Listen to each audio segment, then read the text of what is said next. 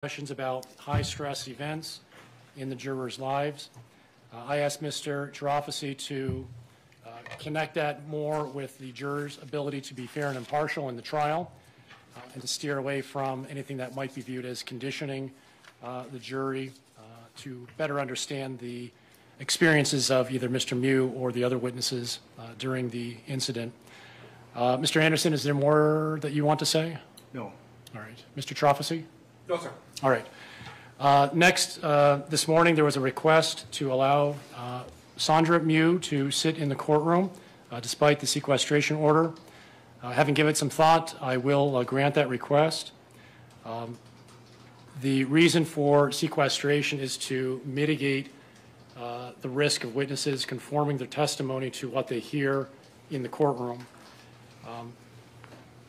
Ms. Miu has given at least one, possibly more, statements to law enforcement, so her testimony is more or less locked in. The attorneys know what she's going to say, and the risk of her deviating from that is minimal.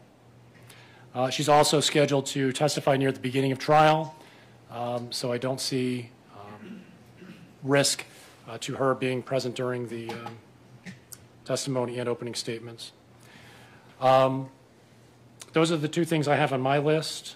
Oh, one more thing. Mr. Anderson, how long do you expect to take during your opening? I think about 40 minutes, Judge. Okay. So what I'll probably do is give the preliminary instructions, state opening statement. We'll take a short recess, and then we'll come back in for the defense opening statement. That way we break up the afternoon a little bit. Yes, and then are we taking a break after my opening before we do anything else? Probably not. I think we'll just roll right into witnesses after that. Yeah. The plan after, my understanding is the first thing the state's going to do is mark the video in the frames from that video as evidence. We have no objection to its being admitted without a witness. And then it's my understanding they're going to ask to publish it. We have no objection to their publishing it immediately before we gather any witnesses. So I know that's a little unusual. I just thought we'd give Your Honor a heads up. Thank you. Appreciate that. Mr. Nelson, you'll be giving the opening statement? Yes, sir. And you'll be giving yours, Mr. Anderson? Yes, for our side, Judge, who's ever in this chair is going to be the one doing whatever's next. So. Same? We'll try to, but okay. yes. We'll do our best then. We'll at least let you know. All right, let's bring the jury in.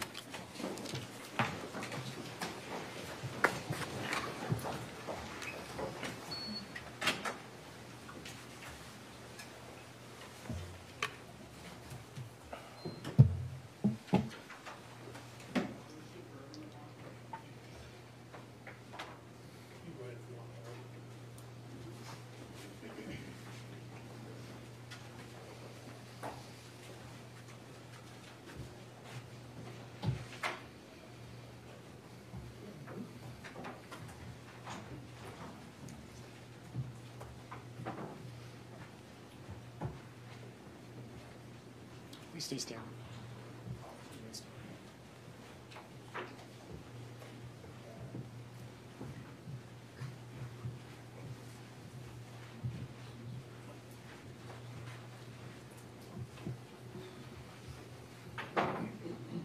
We have one, yeah, that's your. All right, please be seated. All right, members of the jury, good afternoon, welcome back. The first order of business is to administer the jury oath. So I'm going to ask you to stand one more time, raise your right hand, and the clerk will administer the oath. Do you swear that you will well and truly try the issue joined in the matter announced by the court, and unless discharged by the court, a true verdict given according to the law and to the evidence given in court? So help you God. Please have a seat.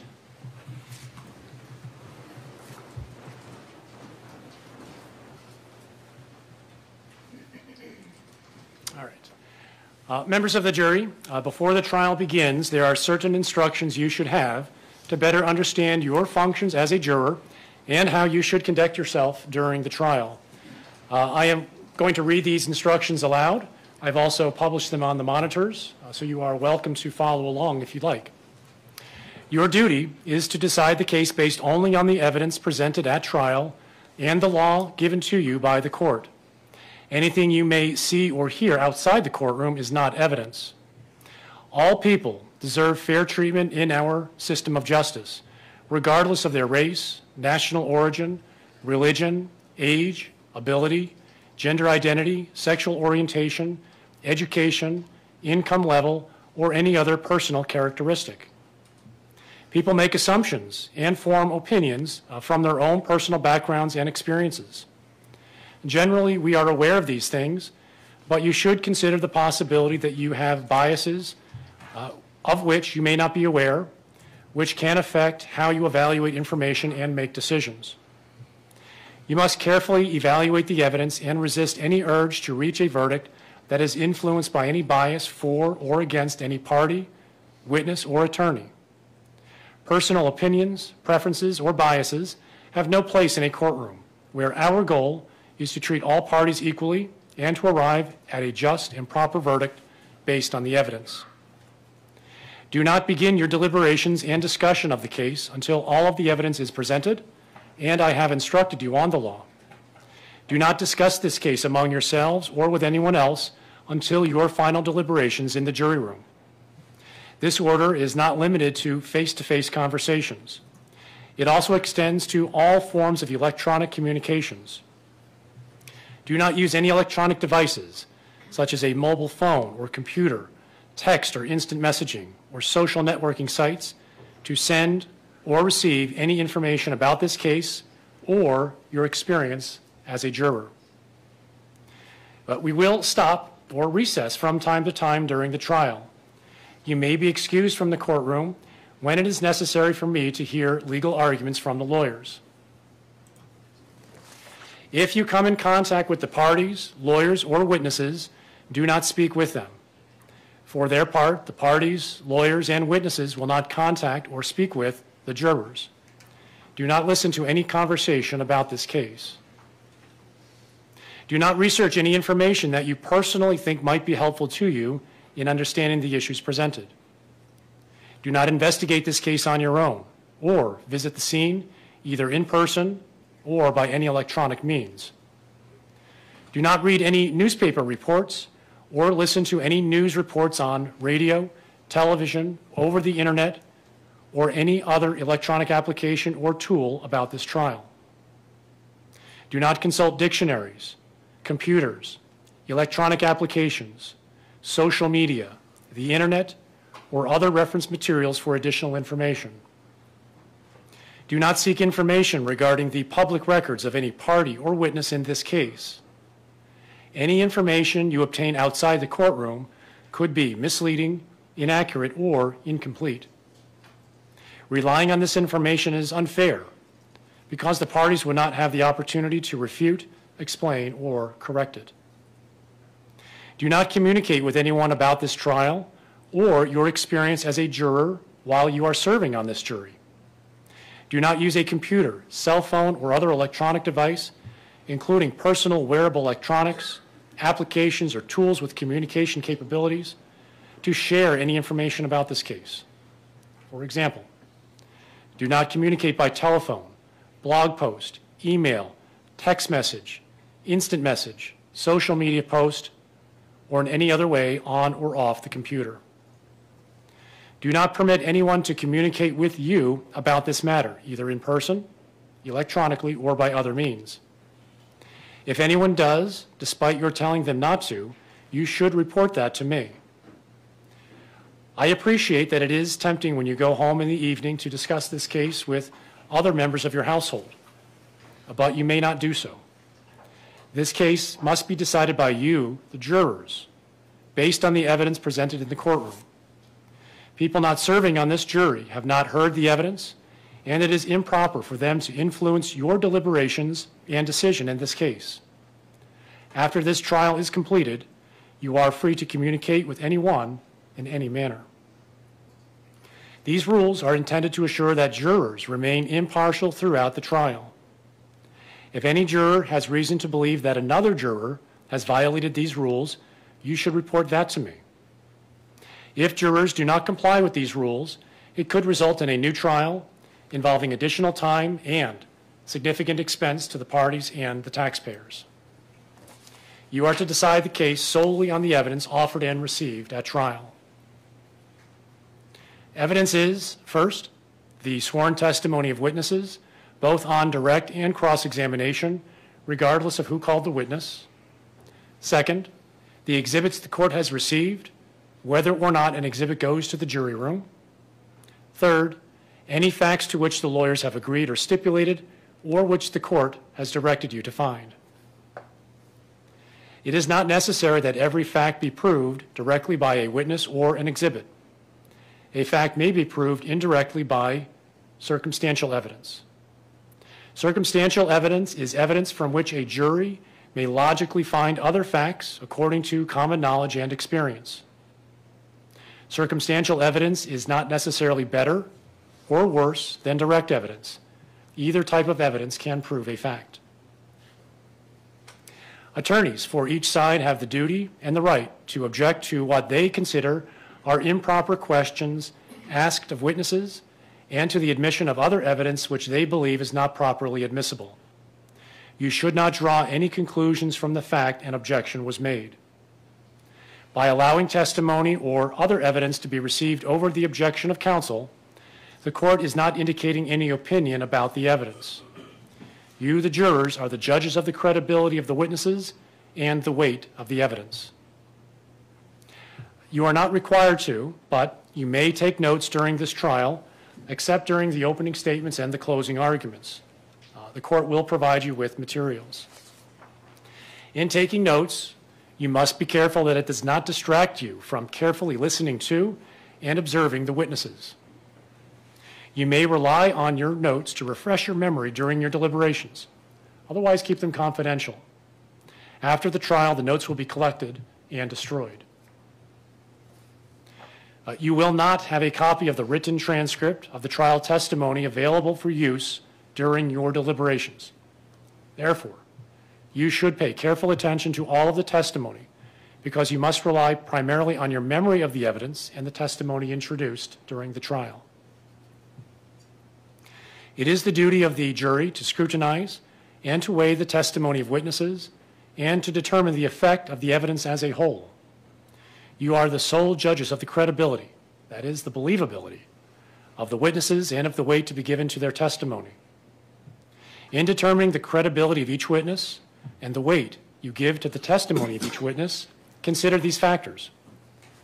Whether the witness has an interest or lack of interest in the result of this trial, the witness's conduct, appearance, and demeanor on the witness stand, the clearness or lack of clearness of the witness's recollections, the opportunity the witness had for observing and for knowing the matters the witness testified about, the reasonableness of the witness's testimony, the apparent intelligence of the witness, bias or prejudice, if any has been shown, possible motives for falsifying testimony, and all other facts and circumstances during the trial which tend either to support or to discredit the testimony.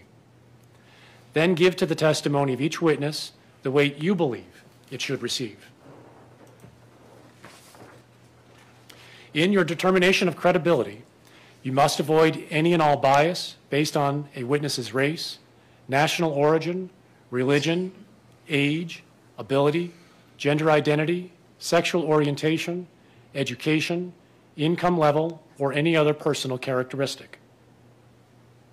There is no magic way for you to evaluate the testimony. Instead, you should use your common sense and experience.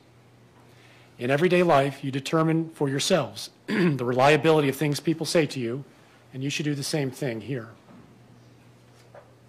The state has charged Mr. Miu with 6 crimes that allegedly happened in St. Croix County, Wisconsin on July 30, 2022. In count 1, first-degree intentional homicide. In counts 2 through 5, attempted first-degree intentional homicide. In count 6, battery. Mr. Miu has pled not guilty to all charges. He alleges that he acted in self-defense. Mr. Miu is not required to prove his innocence. The law presumes every person charged with the commission of an offense to be innocent. This presumption requires a finding of not guilty unless in your deliberations you find it is overcome by evidence which satisfies you beyond a reasonable doubt that Mr. Miu is guilty. The burden of establishing every fact necessary to constitute guilt is upon the state. Before you can return a verdict of guilty, the evidence must satisfy you beyond a reasonable doubt that Mr. Miu is guilty. Because the state has the burden of proof, the state is allowed to present its evidence first. When the state has completed its evidence, Mr. Miu may, but is not required to, present evidence. If he presents any evidence, the state is allowed to present evidence in response to that, called rebuttal evidence. We've now reached the stage where the attorneys will deliver their opening statements. The purpose of an opening statement is to give the lawyers an opportunity to tell you what they expect the evidence will show, so that you will better understand the evidence as it is introduced during the trial. I must caution you, however, that the opening statements are not evidence. First, we'll hear from the state, then we'll probably take a short recess, and then we'll hear from the defense. Mr. Anderson. Thank you, Judge.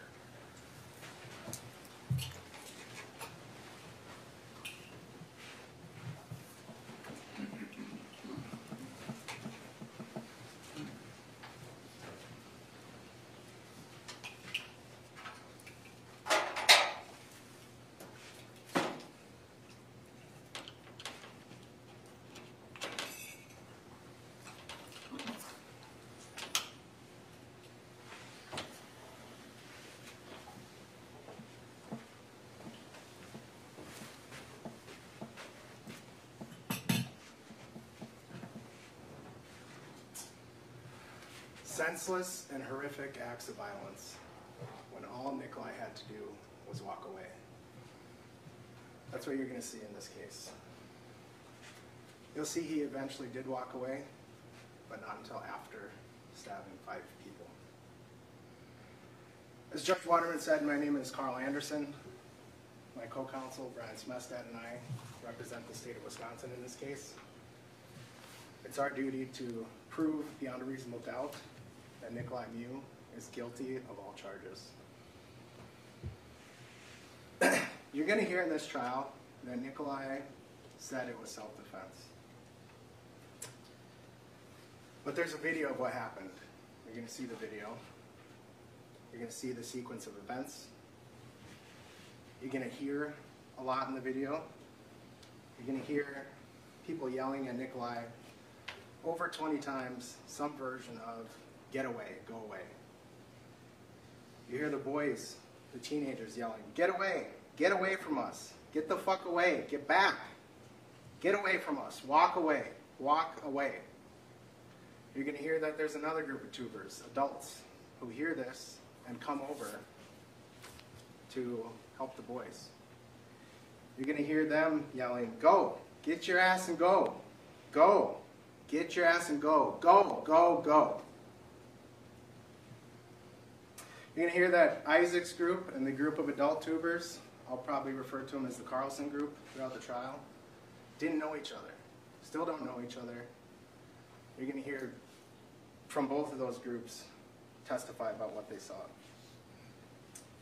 You're going to hear that there's 6 victims in this case, 1 that was punched, 5 that were stabbed, and you're going to hear from all those victims except Isaac Schuman. That's because on July 30th of 2022, Nicolae Miu killed him. It was the summer before Isaac's senior year of high school. He was living in Stillwater, Minnesota with his mom, stepdad, brother, and stepsister. He was looking forward to going to college after high school. The photo on his left is his last school photo from his junior year of high school. The photo in the middle was his last birthday. He went out to celebrate at a restaurant with his family when he turned 17. The photo on the right he was showing off the new trailer he bought to his mom for his new car detailing business.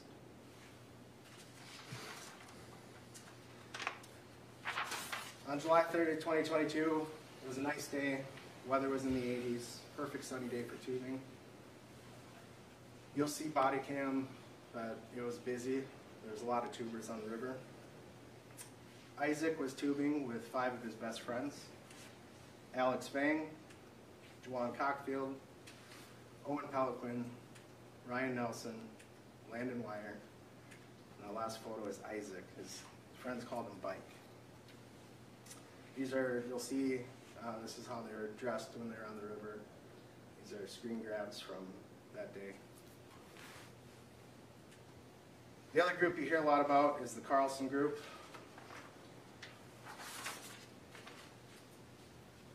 The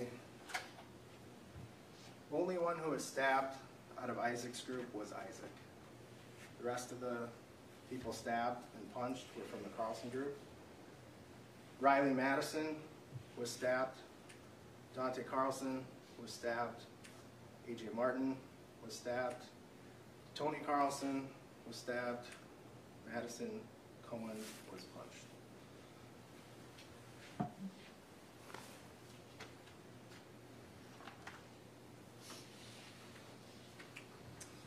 The other group you'll hear a lot about is Nicolae Miu's group. Some of these folks you'll hear more about than others, likely. Ariel, you'll see him in the video of the incident. Gilma, I expect you'll hear testimony from her. Eric Von Williams, you may see in some body cam, hear testimony. Nicolae Miu, that's Sandy Miu, Nicolae's wife at the time. Ernesto, you'll see in the incident video also. So Nicolae and Ernesto worked together. A lot of these other people knew Nicolae through Ernesto or just met Nicolae that day. Sergio was, he's the far right. He wasn't actually in this picture, but he was the last member of that group. So all these groups were tubing on the Apple River. They're all out with friends. They're all drinking.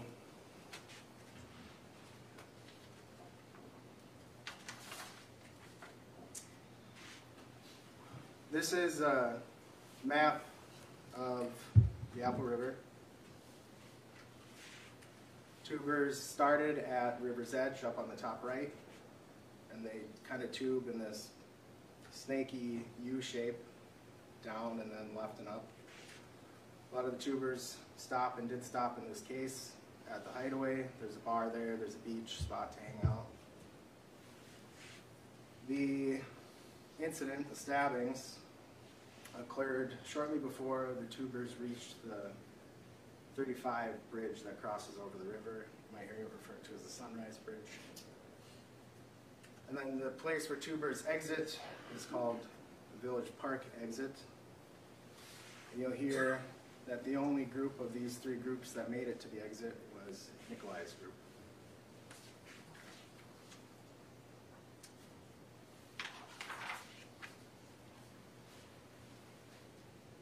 You'll hear that shortly before the incident, Ariel's phone got knocked in the water. It was in a waterproof case. You'll hear testimony that he wasn't that worried about it. He said he has insurance for his phone, but Nicolae insisted on looking for it. So the group ends up waiting at a sandbar. Nicolae goes downstream. He's got goggles and snorkel. He's going to look for the phone.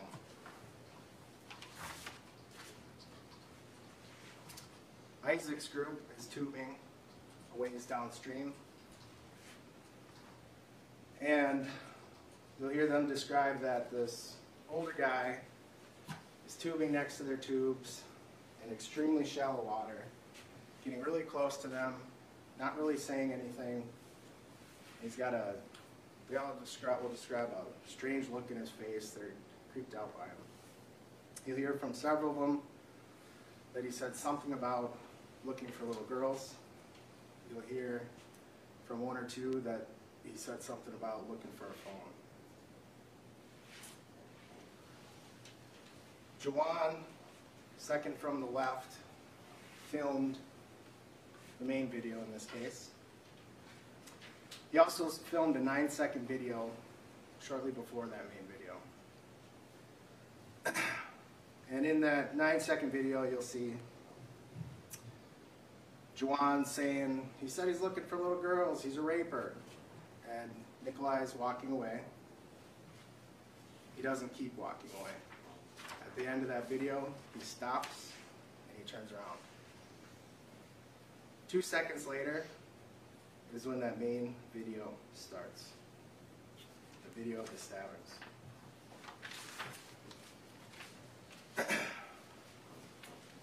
You'll see at that start of the main video, Nicolae is walking towards the group of tubers.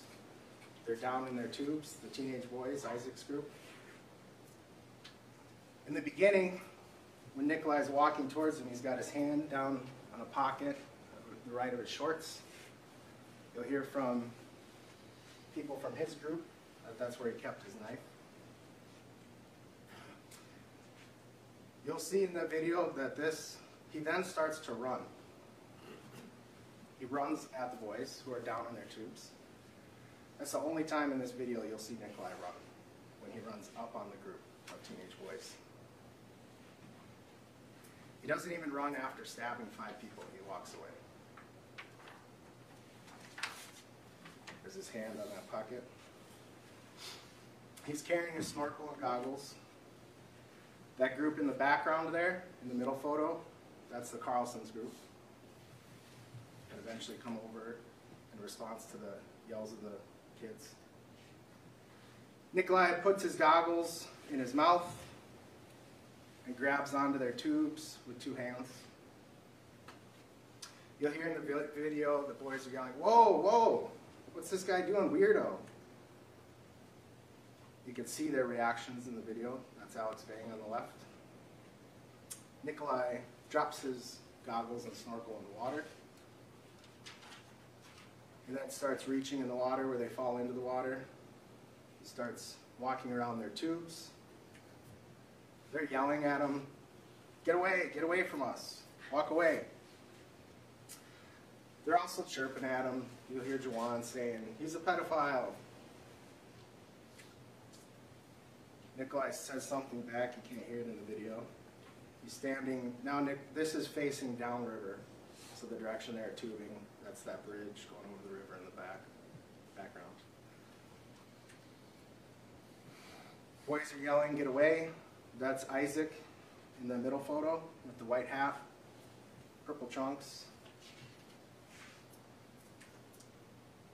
That's Isaac again on the left photo, standing with his hands up, fingers splayed. You can see a gold bracelet on his left wrist. You'll see that again later in the video. At this point in the video, you hear the boys start to cheer. And that's because you'll hear from them that the Carlsons, some adults, were coming over to help. Those 2 people you see walking over are Mattison and Dante. Madison's later punched, Dante's later stabbed. There's Isaac's bracelet. As Mattison is walking over, she's yelling, "Go, go, go." Nicolae says, you'll hear it in the video, "They took my snorkel." Madison's pointing and yelling for him to go. You can see in that pocket on his shorts, a metallic clip of his pocket knife. Madison's pointing and yelling at him to go. Nicolae turns his back to her, looks back at the group of boys in the right photo. She directs him back away from the boys, back to her. We hear from her that's why she went over there in the first place, was to try to get him away from the boys. She keeps telling him to go. He starts smiling. He waves upstream towards his group. More women from the Carlson group come over. That's Rhyley in the middle, in that middle photo. She ends up getting stabbed. Right photo, you can see Nicolae puts his hand on that knife in his pocket again. He's smiling. The boys are laughing. They're drunk 17-year-old boys. They have nothing in their hands, as you'll see in the video. They're laughing and pointing at Nicolae. He's smiling. And then you'll see his hands start moving. You can't quite see what they're doing. You can see they come together in front of his waist. You can see behind him, there's nothing but clear and empty water.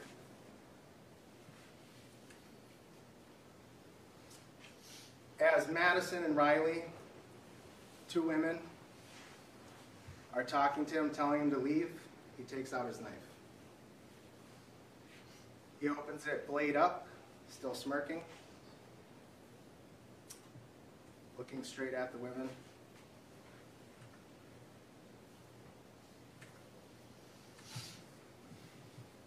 You'll not see Nicolae raise his knife and brandish it.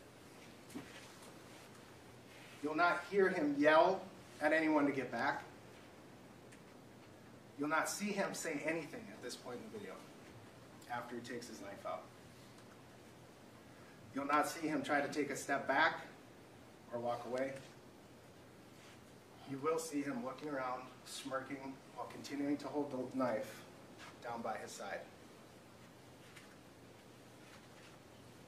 While holding the knife, he looks around, looks back over at the boys. You can see Rhyley leaning over, trying to keep his attention.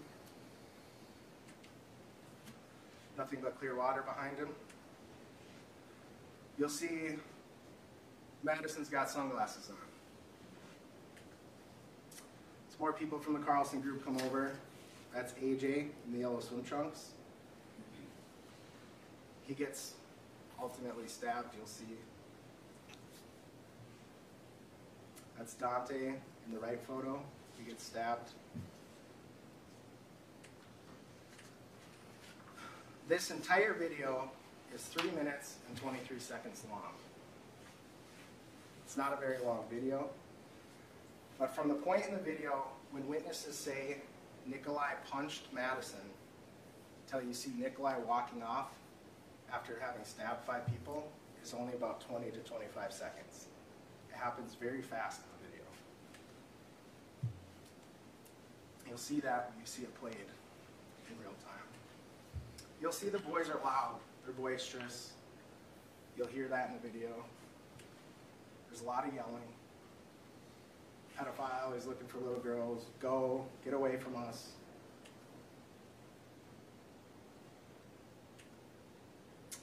You'll not hear anyone in the video threaten Nicolae.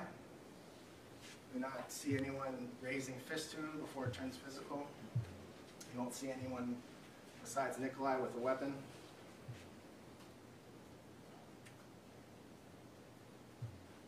You won't see the boys touch Nicolae until after stabbings start. The next portions of the still frames is moments before the witnesses say it turned physical when Nicolae punched Mattison in the face, who was one of the women standing in front of him. The Carlsons say he punched Mattison. The boys, the teenagers, say he punched the blonde girl. They didn't know her name, they didn't know each other. It happens fast. Remember, up to this point, Nicolae already has the knife in his hand. After it pans, from the last frames I showed you, AJ was walking over in the yellow swim trunks. The video pans back to the middle. You see Mattison and Rhyley are standing in front of Nicolae. The video pans to the left. You see the boys still laughing. That's Isaac in the background of the middle photo. He's pretty much just standing there in the background. Then you see everybody react, and you hear it. You hear the change in the tone. And this is when witnesses say Nicolae punched Mattison in the face. You'll hear Mattison testify, and Nicolae punched her in the face. Mattison's sunglasses are no longer on her head. You'll hear her testify that they got knocked off when he hit her. After Nicolae punches Mattison, Dante, her friend punches Nicolae. You can see that in the right frame. Again, Madison's sunglasses no longer there. Nicolae goes down in the water. You can see in the right photo, he gets slapped.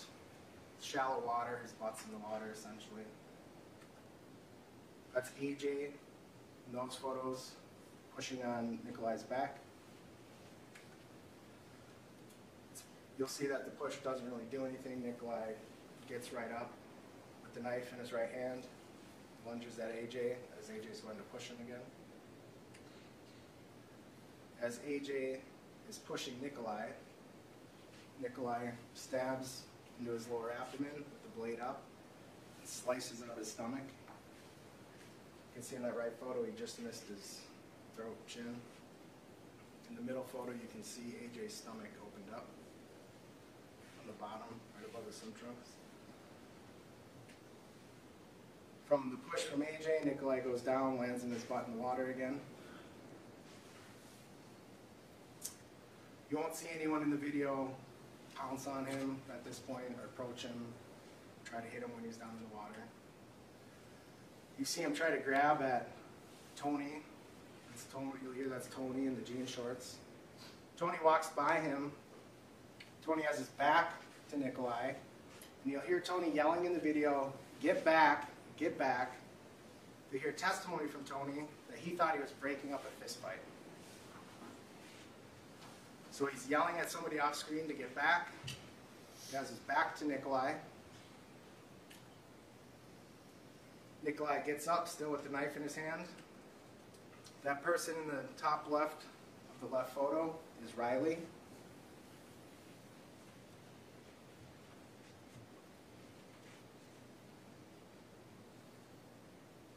So after Tony, you hear him yelling, directing somebody off screen to get back. He turns to Nicolae and he's yelling, "Get back, get back."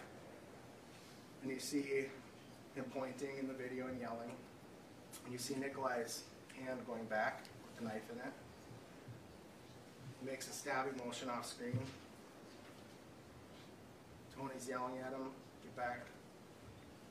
And then you see Rhyley's just been stabbed.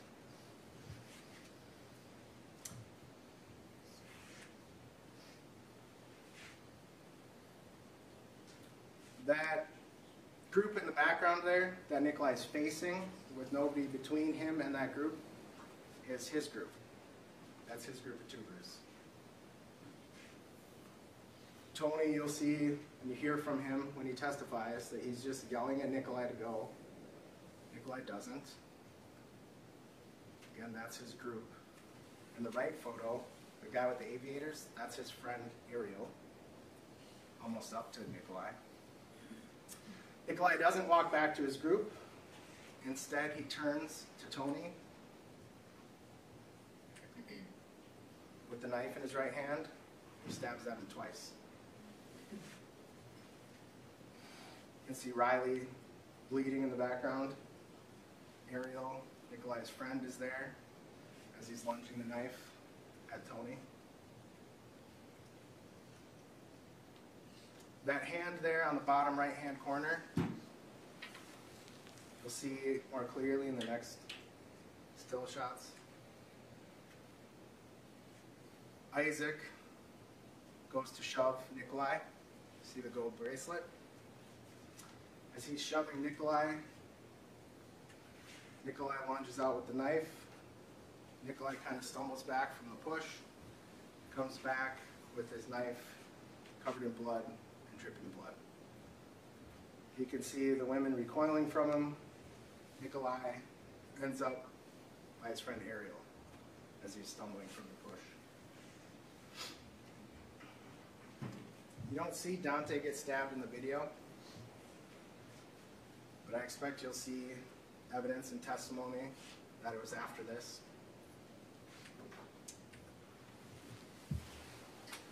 It's not until this point in the video, after he stabbed AJ, Rhyley, Tony, and Isaac, that you hear people start react and realize what's going on in the video.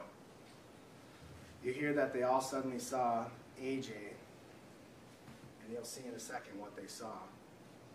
Up until that point, people didn't realize that Nicolae was stabbing people. You'll hear in the video the shock and disbelief at what just happened. The camera pans around, you see Nicolae looking in the direction to where AJ and Isaac are. AJ is in the water, holding in his guts. Isaac's friends scatter and run. Juan, who's filming, runs back. Nicolae walks away. You can see at this point, if you recall the photo of Dante, he's got dark chunks on the bottom, light on top. He's got his hands on his torso and he's looking down. Nicolae continues to walk away. He walks by his friend Ariel. On that right photo, he's standing in front of Ernesto. He walks by Ernesto. On the right there, that's Alex Bing running to Isaac, who is collapsed in the water.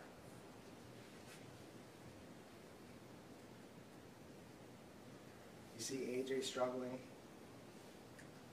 That's Nicolae by Ernesto. Nicolae continues walking. The camera pans away. When it pans back, Nicolae's off in the distance. Pans down a little bit, and that's what the middle photo is showing. And then you see in the left photo, you see he's approaching the right shore. The camera pans down, pans back up. He's walking away from the right shore. Isaac's group and the Carlson's group start helping each other, try to get to shore, get the victims to shore. Isaac and AJ, who are collapsed. Nicolae starts walking back from the right over across to where his group is at the sandbar. Camera pans around the water. Water's running red. It's Isaac's hat floating by. Nicolae is almost back to his group. You can see people trying to help AJ and Isaac. You see a couple people from the Carlson's group start to call 911.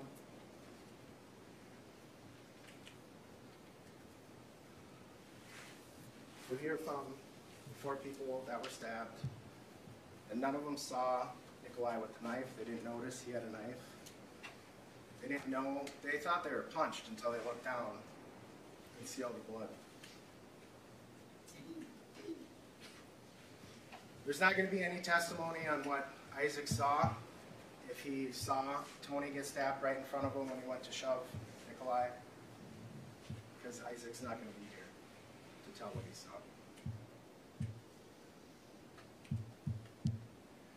You hear that some Good Samaritans who are also tubing, some nurses, tended to AJ and Isaac until law enforcement and paramedics arrived. AJ, as a result, was disemboweled. He had to have emergency surgery. He was in the hospital for nearly a month and had to have numerous follow-up surgeries. Rhyley, who was in the bikini in the middle photo, was stabbed in the side. It sliced her diaphragm. She had to have emergency surgery.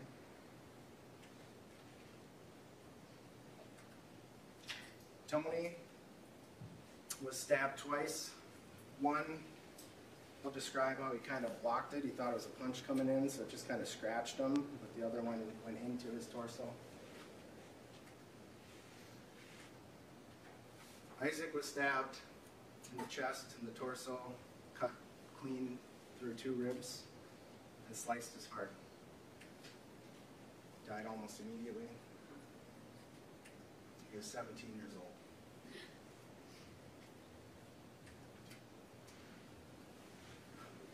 Dante was also stabbed in the torso.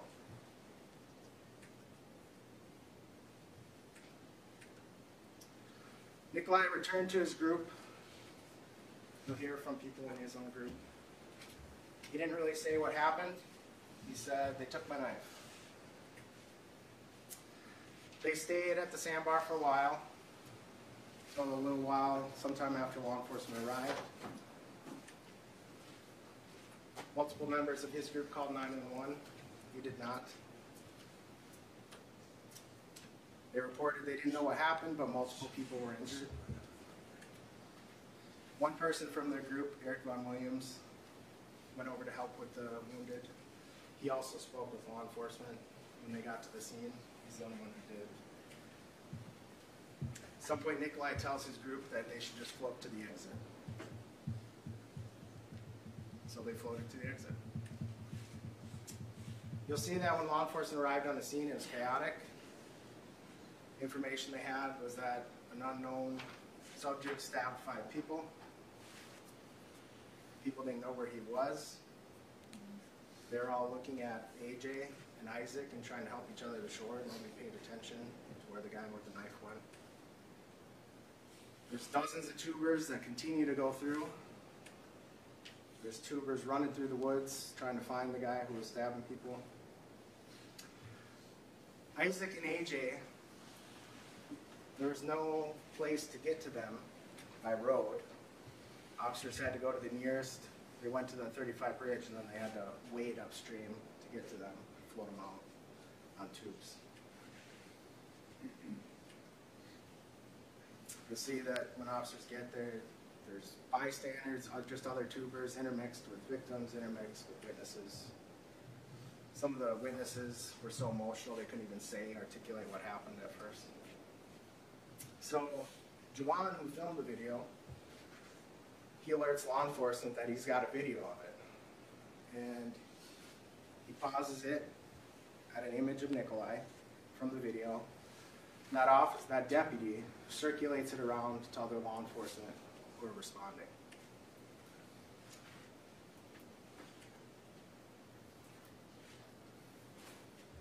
Officers go down to the exit. One deputy walks right by Nicolae and his group because he's looking for somebody who matches that photo. The reports all that they had where he was by himself.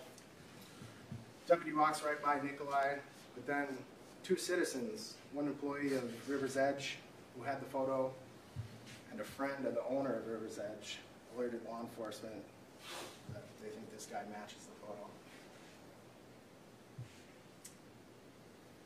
Nicolae is apprehended. Members of the group asked, why is he being detained? You got the wrong guy.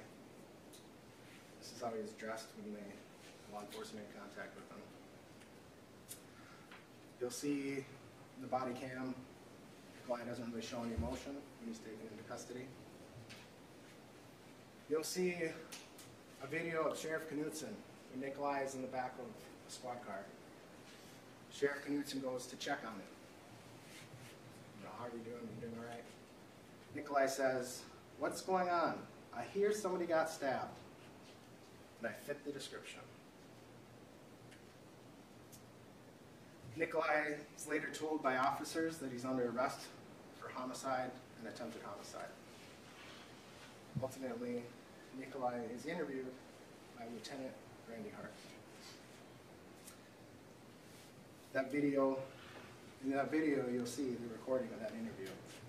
His version varies drastically from the video of the incident. The interview is about 45 minutes long. You'll get to see that video, but I'll highlight some portions of it. When Nicolae is interviewed, he's not told there's a video. Lieutenant Hart shows him a screenshot, that one that went around to law enforcement. She asks if he knew that they took his picture. He says, no, he didn't know that. And then he asks if she has any other pictures of him. What other pictures did they give you of me? So up to this point, Nicolae told his group they should leave the scene of the stabbing. He put on the jacket, hat, and sunglasses. He tried to walk by law enforcement at the exit. He said to Sheriff Knutson, I heard somebody got stabbed. And he was told he was under arrest for homicide and attempted homicide. So you'll see in the video, Lieutenant Hart is explaining he doesn't need to speak with her. Nicolae responds, or I can say it was self-defense. Self-defense. There's lots of people that came to me, self-defense, and they produced 2 weapons, one I took from them. And that's the only thing I tell you. They hit me, they were on top of me. I don't remember anything after that. I just remember I ran away. You'll see that Nicolae repeats over and over throughout the interview that they pulled knives on him.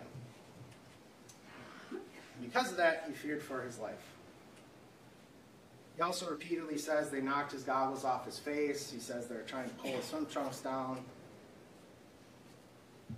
And they were snorkeling, so they took my snorkel away. They threw it in the water. They grabbed my pants. One wanted to pull my pants down, and I grabbed onto them. And I don't know who that kid was, but he had a knife on him, and there was another knife, a longer knife, looked like a kitchen knife. They came, they grabbed my snorkel, and they threw it in the water. Those goggles are lost. They took them, they grabbed them off my face, and threw them in the water. Not only does Nicolae say repeatedly throughout the interview that they pulled knives on him, he says he did not have a knife. I feared for my life. There was the truth. And they started hitting me, pointing a knife at me, and another kid pointed a knife. I thought that was it for me. So actually, I took it from one of the young kids, and I think that's when I swung back. When you watch the video, the only thing you'll see in other people's hands in that video are drinks, cell phones, and a vape pen. You'll hear testimony from both Isaac's group and the Carlson's group that none of them had knives. Nicolae again, and one had it in his hand, so I took his hand and I bent it. I poked him with his own hand, and I took him from his hand, and then I swung, so I don't know who I hit. I just know that I took the knife from one of those kids. Lieutenant Hart asks, did you have a knife with you? No, absolutely no. Nicolae says he's telling the truth, but he does not know where his knife was. He says he had one earlier to cut the string for the tubes right at the beginning. I left it on I don't even know what I did with it. I either gave it to one of the people or I put it in my truck. To tell you the truth, I don't even know. I don't even know where it's at, to tell you the truth. Maybe one of the bags we had with us, it may have been in, I don't know, maybe I left it and put it back in the car. It really says everything happened fast. He doesn't know why they attacked him. I don't even know why they took my snorkel. Don't know why they wanted to pull my pants down. I don't know why they're being so mean. Why did they want to scare me with a knife?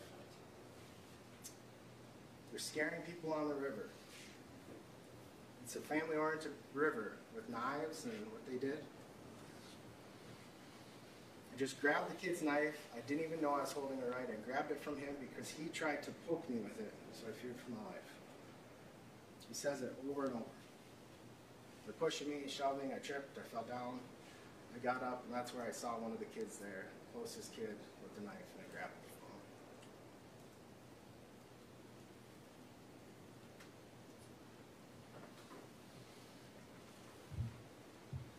him. Again, you'll hear he was already told he was under arrest for homicide. Nicolae asked Lieutenant Hart, so what happened? Can you tell me what happened? Lieutenant Hart says, yes, 4 people went to the hospital with injuries. Nicolae says, oh my God. Lieutenant Hart says, and 1 person died. Nicolae says, oh no. Lieutenant Hart says, I don't know their names or their genders, I don't know. And Nicolae asks, is that because they fought each other? Again, you'll see this in the video of Nicolae walking off to the right shore before walking back to his group. You'll hear from Gilma Constanza. was one of the tubers in his group, that as he walked back after the incident, he did not walk back directly to the group. He walked over to the shore across from them and threw something onto the bank. This is you'll hear from Chuck Coleman from the Sheriff's Office. It's a 3D rendering. This is a bird's eye view of it. These are approximate locations. You'll hear on where things happened. The river in this image is flowing downstream, or down to the bottom. So the bridge would be below this image. The white dot is approximately where the boys were when Nicolae first made contact with them. They continued to drift down a little bit. The Carlson's group is that pink dot. They also continue to float down, so at the time of the incident, they were more kind of parallel with Isaac's group. And then orange dot is the sandbar that you'll see in the video where you hear that the Nicolae's group was. That star, you'll hear that's where law enforcement found the knife.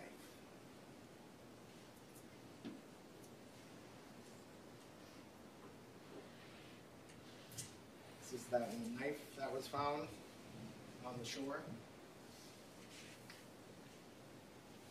You'll hear that this knife was sent to Wisconsin State Crime Lab, tested positive for blood.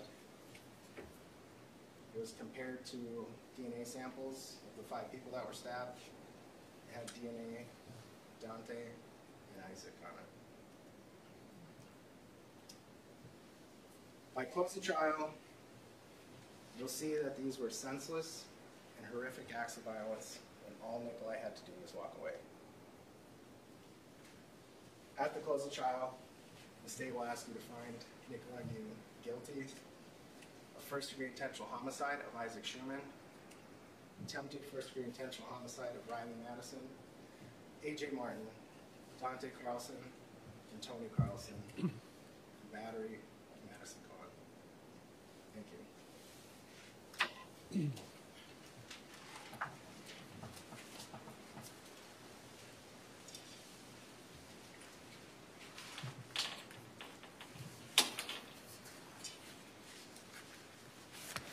Thank you. Members of the jury, we are going to take a short recess. We'll come back at 2:10. Please take the jury out. All rise for the jury.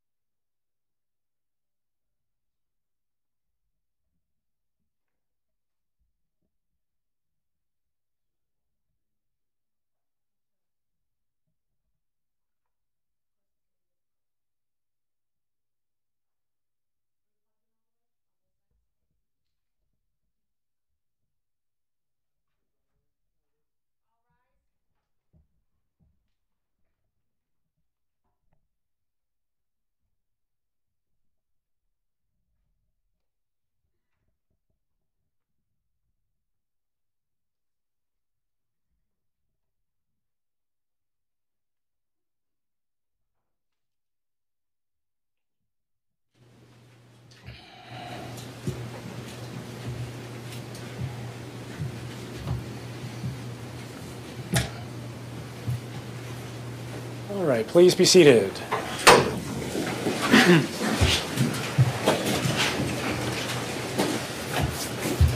All right, we are back on the record, same appearances. Mr. Miu is present in the courtroom. The jury is present.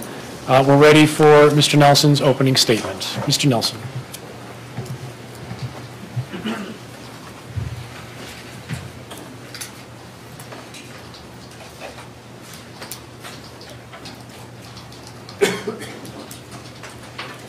Nick Miu standing in the river with 13 strangers. 13 drunk, angry strangers. 13 against 1. They yelled and they screamed in order to attract a crowd. They got a crowd. They told lies to make the crowd angry. He's looking for little girls. He's looking for little girls. They layered their lies. They made them louder to make the crowd more angry. He's a predator. He's a predator. They chanted. They pulled on him. They closed the space around him.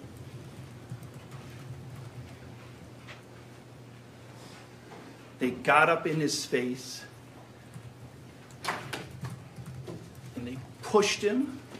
Somebody else pushed him. And they pointed and they pushed and they pushed and they pushed.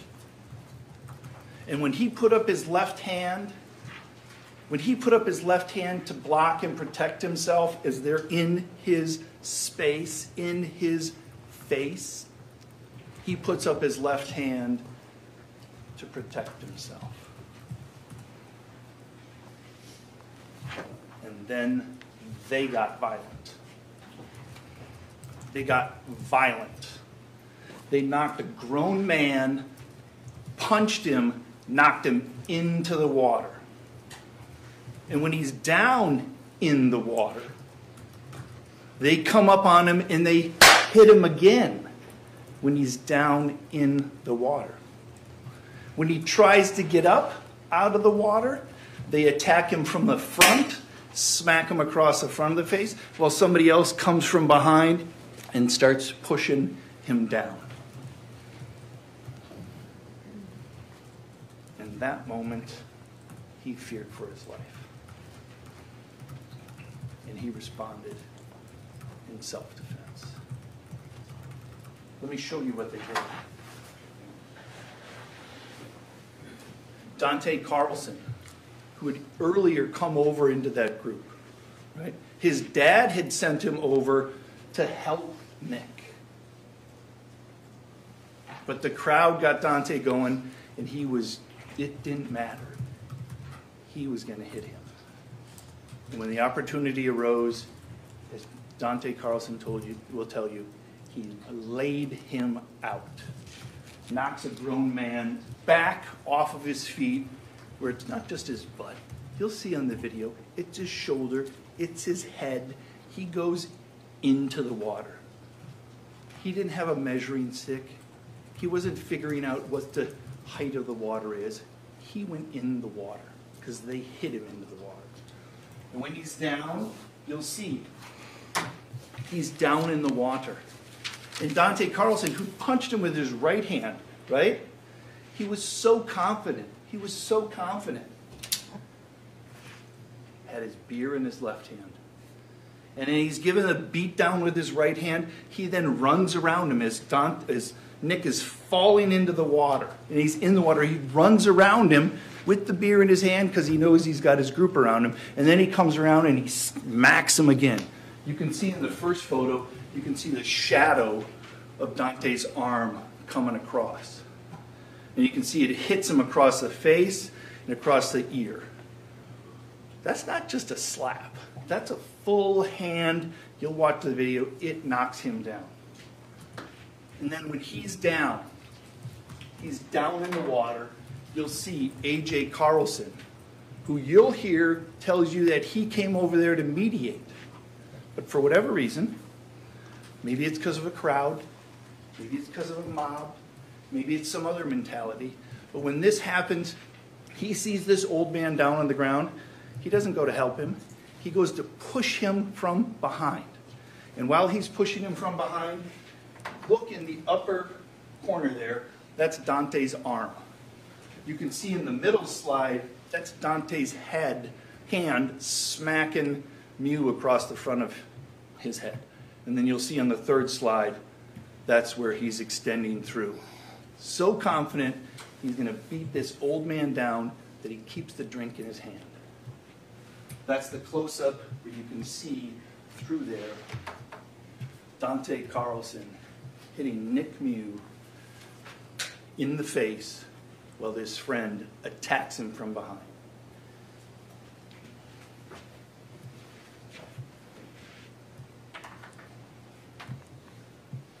You're going to need to make some choices in this case, right? Make some decisions. Some of the things that maybe that might help you to do. Let me just take a step back, all right? Who is Nick Miu? Who's the man that they wanted to beat down on the river? We're going to tell you about that. How did he get there?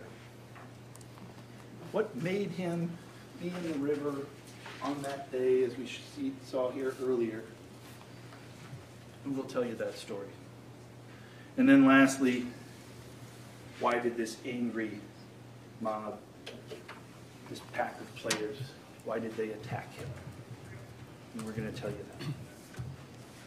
First, who is Nick, right? Nick's 54 years old, lives in Prior Lake. He's married, right? See a photo of, you'll hear from his wife, Sandy, right? She's going to be a witness. She was there with him that day. Him and a bunch of other 50-year-olds went to go have a peaceful day on the river, right? Nick grew up in Romania, right? And when he was about 15 or 16, he immigrated over here. We're not going to get really into it. Romania was not a good place to be in the 80s. Communist dictator, all kinds of other bad stuff was going on. And Nick's dad, like a lot of people in the world, wanted to have a better place for his family to grow up.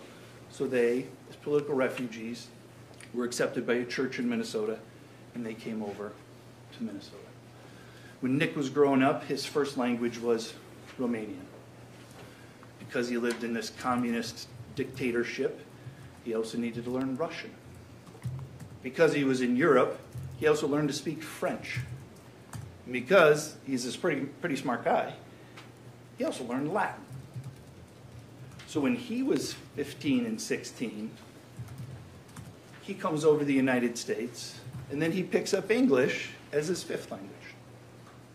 He can speak fluent English. He's fine. But I think it's important for you to know that's not his first language. When he graduates from high school in Minnesota, he decides he wants to go on and further his education, and he goes to school in South Dakota. He becomes a mechanical engineer, and he's worked as a mechanical engineer for years and years.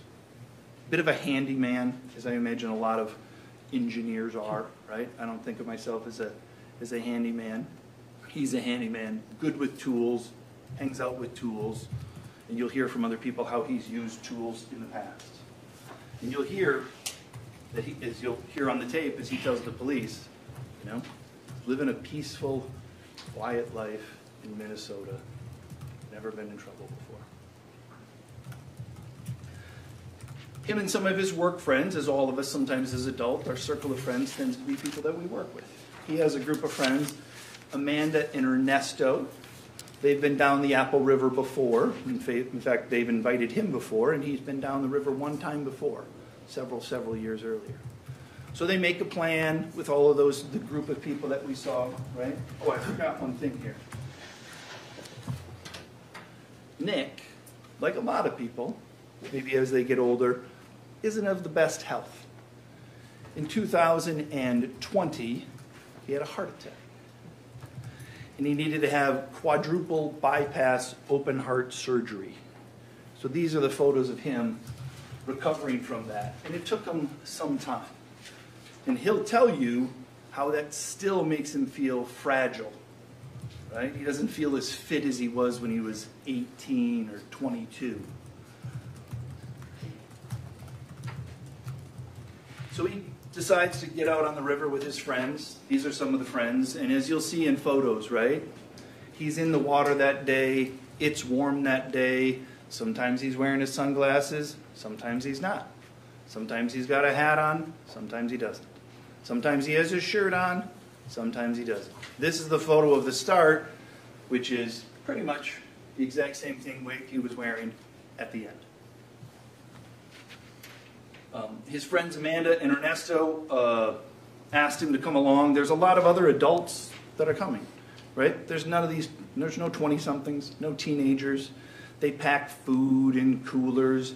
Sure, they have a couple of beers, but it's really just a time to get together with their other adults and float peacefully down the river. Nick likes to snorkel, right? So he brought his goggles and his snorkel, right? That's just kind of who Nick is. He's a bit of an explorer, a bit of a curious mind, and he'd brought his goggles and snorkel. And you'll see a video of him prior to this where he's just kind of laying well, he kind of floats there with the goggles and the snorkel, and he's looking at the bottom of the water. Probably not a lot of exciting things at the bottom of the water in Apple River, but he was there to see it if there was something there. Before he leaves, he gets a call from his friend Ernesto, because Ernesto knows Nick and knows that Nick's a bit of a handyman, and is like, hey, remember last time we had all those strings? We got all those strings, you got to cut up stuff, you got to do this. Can you bring that little pocket knife that you've got, that utility knife? I've seen you use it at my house. You've used it as a tool. Make sure you bring that, because we need to cut up some of the strings. So he does. Gets back, packs that up, brings it along. And sure enough, when they get there, they have their provided strings, and the people you'll see, they tie up tubes, they tie up coolers, they tie up everything else, and he uses his pocket knife to sometimes cut those up, right? You'll also see as he's going through on the river that day that his shoes kind of fall apart, right? And you'll see that pictures of his shoes, he's got strings, and he's tied them up, and he continues to cut with the little pocket knife that he has to make sure that his shoes, footwear, are something that he can have. So they float down the river. All right, this is the group. You saw that photo already with Mr. Anderson showed that to them, right? And again, here he has the hat on. Here he's got the hat off. You'll see later, not surprisingly, when he goes to snorkel, he doesn't have his sunglasses on. And sometimes when he snorkeled, he had his shirt on. Other times he took it off. Here's another picture of him on the river with the group. Again, has the hat back on, depending upon what the sun is like. So, how did he get there, right? Well, as we talked about, Ariel, his friend, loses his phone. Right? And whether they wanted to look for it or didn't want to look for it, I don't know how that's relevant. I don't know how his wanting to go help his friend look for his phone is any way important. You'll get to decide that. But we know at the end of the day it's uncontested. His friend lost his phone. And as you saw in some of those photos, they have these little bags that they put him on, and they didn't know if it was going to float, if it was going to sink. But the water between him and the other two groups was downstream. So if something went into the water, it would float towards where those other two groups were. So Nick used his head and walked where he thought the phone was going to float to, and he goes looking for it, right? And then while he's looking for it, he runs into another group, right? And this is the group that we're going to talk about, two different groups, right? The first group he runs into is this group of high school, right? And you're going to hear that they're drunk. You're going to hear that they were smoking stuff. The one piece of evidence that we know for sure is that at the time of the autopsy, Isaac Schuman's blood alcohol concentration was 0.219. And if you ask his friends are going to say he was the most sober one in the group. So we have this group, they're drunk, they're loud, there's 6 of them, they're football players, they've run as a pack together before, and you're going to hear some videos. They're a quite confident group, right? And they see this man that maybe others are going to judge upon his appearance. This group of 6 see him, and they start making judgments about him based upon what he looks like. He's an old man in the river with goggles, and they don't like it. So they start calling him names. Right? And there's a video, you're going to hear it, because they start harassing him, they start heckling him. They're basically trying to humiliate him. That's what they're doing. And Mr. Cockfield, one of the football players, he grabs his phone out and he thinks it's funny enough that he's going to record it. And you'll see that recording just before this, where he says, "Grown man looking for little girls." And he thinks it's really funny. And then he screams out, "Raper!" He doesn't scream that out for his benefit of his 5 football friends that are with him. He screams it out to draw a crowd, get other people involved. Now, Mr. Miu may or may not have heard that exact thing, but he hears them yelling and he turns around, and what does he see? He's looking for a phone, right? We know that. And when he turns around, he sees somebody holding up a phone. Maybe he's wrong, maybe he's mistaken about why they're holding up the phone, but he sees them holding up a phone, so he turns around to approach them because he thinks that's the phone he's looking for. I'm looking for this phone, it floated down this way, these kids are yelling. And he starts jogging towards them. As you saw, as he jogs toward them, he's an unfit 260-pound man trying to move through the water, and he picks up his feet for about 4 steps, and then he reaches his hands out to grab their tubes, and when he does so, he puts the snorkel and the goggles in his mouth. Maybe they thought it was an act of aggression. I don't really think it was. You'll get to see it and watch it. But we know nothing happens after that. Because as soon as he goes and approaches, the goggles and the snorkel drop. He loses them, and he immediately starts looking for them. That's about 5 seconds into the video. He starts looking for them, and they start yelling at him, "Get away, get away, get away." So if this is the tubes, right? You as the jury, you're looking downstream this way, right? Nick is standing here in front of the tubes. He looks, he comes up, and then he walks to the other side of their tubes, and he's now on this side of their tubes, downstream from them. He's downstream because that's where he thinks the goggles and the snorkels come. And did he tell the police officer that he thought they knocked the goggles and snorkels out of his hand? Yes, he did. Is that what he believed happened? Yes, it was. Is that what really happened? No, that's not what happened. And the great thing you're going to be able to see in this case is there's a video. There's a video that we can check everybody's testimony against. And you know what? Rhyley Mattison got it wrong. Dante Carlson got it wrong. Madison Cohen got it wrong. Anthony Carlson got it wrong. Pretty much every witness, when you compare their human memory against the video, they got it wrong. Because we're humans. We can't get it as good as the video does. So he got that wrong, but he's still, nevertheless, looking for his goggles. His goggles are down in the water. He's looking for it. Right? He starts walking around there.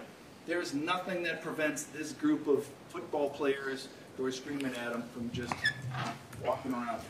He's one man, maybe 2 feet wide.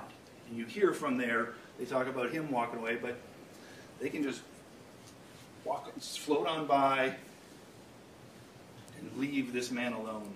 But they stay to harass, they stay to heckle, they stay to humiliate.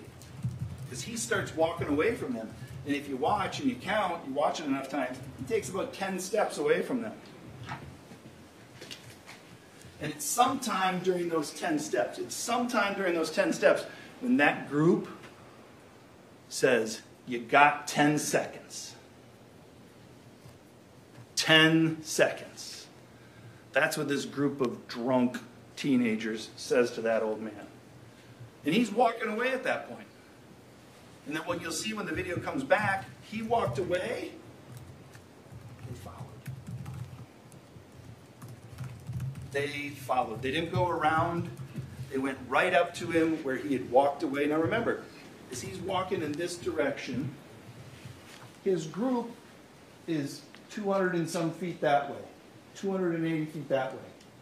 This water is deeper. As he starts walking away, he gets into deeper water. He doesn't have his goggles, doesn't have his snorkel, still can't find the phone. He's getting farther away from this group. The drunken teenagers are yelling at him, and now they keep following him.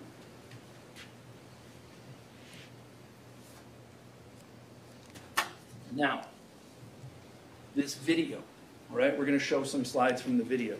And it's super important, obviously. We're very thankful that we have it so that you will know exactly what happened.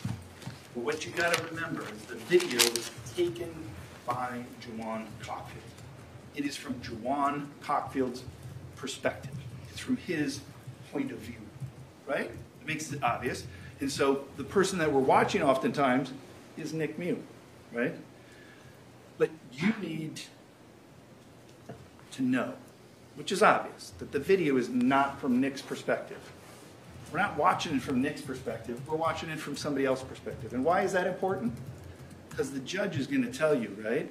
It's important because at the end of the case, you'll need to determine the reasonableness of his beliefs from his point of view. You'll need to determine the reasonableness of his beliefs, not actions. You're here to determine his beliefs and the reasonableness from his point of view. So as you're watching that video, you're going to be asked at the end to be like, what would someone in Miu's position, from that standpoint, what would they feel? What would they believe? Let me just quickly read to this, right? If I can, the law of self-defense. In determining reasonableness, a belief may be reasonable even though mistaken. In determining whether Nicolae Miu's beliefs were reasonable, the standard is what a person of ordinary intelligence and prudence would have believed in Nick's position under the circumstances that existed at the time of the alleged offense. Not 30 seconds before, not a minute before, at the time of the alleged offense. The reasonableness of Nick's beliefs must be determined from the standpoint of Nicolae Miu at the time of his acts, and not from the viewpoint of the jury now. So I say that to you just so you know when we're looking at the evidence, what you're going to be asked to do at the end. So they get him into this position, and this is 50 seconds into the video. He's walked 10 steps away. They come up to him and approach him and cut him off. So he walks away one time, they follow him. But Nick, right, sees, right, so he's here, he's got a group of people here, and he looks off to his left, and he sees a group of adults. There's 2 adults coming this way. Great, adults, not drunk teenagers. Adults are coming this way. He doesn't continue to engage with this. He gets and starts walking over here. He walks over to engage with the adults in the hope, as I think most of us do, when we see perhaps another adult and we're dealing with a group of drunk teenagers, maybe I can appeal to reason. These are adults. And when he walks over this way and the path down the river is wide open, those drunk teenagers follow him. Follow him over here, where he then gets confronted by Mattison Cohen. And Mattison Cohen is not listening. She's not there for an appeal to reason. Her immediate words are to Nicolae Miu in his face, go, get the fuck out, go. And you'll see Nick's reaction is kind of like, as you heard from the, they have my goggles, like, why are you in my face? What's going on? And you can see, they'll call it a smirk, they'll call it a smile. Look, there's 4,819 frames in that video. 4,819 frames. I have no doubt that you can pause on one of those 4,819 frames and find a photo where somebody's mouth is making a particular shape of anything at any time. Is he smirking? Is he smiling? You watch, you decide. Because he looks perplexed. He's immediately confronted, and he starts to give an explanation, and Dante Carlson tells him, it doesn't matter. Right? Appeal to reason? Nope. We're not doing that. That's kicked out the door. There is no appeal to reason at all. And while this is going on, the Carlson group, right, who sent 2 people over, also has Quentin Carlson, and he's an older adult. Madison Cohen, Dante Carlson, A.J. Martin, they're in their early 20s, which is fine. They're certainly adults, but that might be different than somebody in their 40s. Quentin Carlson, he sees what's going on, and what he says, I was worried about the group against one guy. I was worried that they were going to gang up on him and something bad was going to happen to the old guy. So I told my son Tony and Dante to go make sure they don't attack that old guy. That's not somebody looking at it from Nick's perspective, but that's somebody who can see maybe what Nick sees, hear what Nick hears, and his thought is, oh, something bad's going to happen to that old guy. So he sends over his kids. And when they come over, right, the high school group continues in what I think we now know, it's a new term, is they gaslight him. They just start making up lies in order to affect his perception of reality and everybody else's perception of reality. As soon as that group comes over, that high school group says, he's a predator. And then immediately they're like, he's looking for little girls, he's looking for little girls. There will be zero evidence that there were ever little girls even anywhere near on that river. Zero. There's going to be zero evidence that he was looking for little girls. But they drum up, right? They get this crowd going. They've got the 2 people here, and they start yelling that. And then the crowd gets to be more, right? As this is going on, it's about 1:13, 1:15 into it, where they start screaming at him, he's looking for little girls. And then you'll see as he's standing here, after he's walked away from that group, he walks over to the adults, he's kind of pointing at them like, I got my snorkel. And they confront him. And as he's standing there, he turns his back on her, and he just stands here. And as he's standing with his back turned, and the path down the river is wide open, instead of just walking on by, Madison Cohn decides she's going to put her hands on him, and she grabs him and starts pulling him. Pulling him, and you'll see he turns around and immediately looks to his hand and says, don't touch me. Don't put your hands on me. They don't walk away. They stand right there. The crowd, the drunk high schoolers, continue to say he's looking for little girls. Somebody says, is that what he said? And then it changes to the next lie is, we've got it on camera. We've got it on camera. You're going to see that they downloaded that phone. There ain't nothing like that on the camera. There ain't nothing like that on the camera because that's not what happened. Because these drunk teenagers were gaslighting him and they're enticing a crowd. Nick stands there. He's now got people all around him, right? They're chanting at him, he's a predator, he's a predator. He's all alone. It's getting louder. He raises his left hand to his group. Like, we need some help here. Like something's going on, right? And when that happens, you'll see the camera, Jawan Cohen turns the camera to show where he's waving to. So the high school group has knowledge that Nick Miu, who's standing right here, doesn't want to go that way. Nick Miu, who's blocked right here, wants to go that way. Because that's where his group is, because that's where everybody looks. And you'll see on the camera Madison Cohen as she stands and he waves. She turns and looks and sees he's got some friends. So does Madison Cohen say, yeah, why don't you just go that way? She doesn't. What she does is she reaches to her friends and says, hey, get over here. She calls in more numbers. She calls in more numbers to confront him. Because at that point it was 8 against 1 and she wanted more. So she brought over Rhyley, she brought over Janelle, she brought over Gabby, and then she calls for Anthony, and then she calls for AJ. And then it's those 13 people that surround him, right? And they're standing there, and you're going to see they're all around him. They are relentless in what they're yelling and screaming. From his standpoint, this is like, what is happening? What world did I just step into in which there's this group of drunk kids, drunk teenagers who, they want to say kids, I get it, but you saw those pictures. They're all bigger than Nick. Nick's smaller than he was then, right? But he hasn't grown any. He's just shrunk more, right? But he's not a big, fit guy, right? They're screaming, they're chanting, right?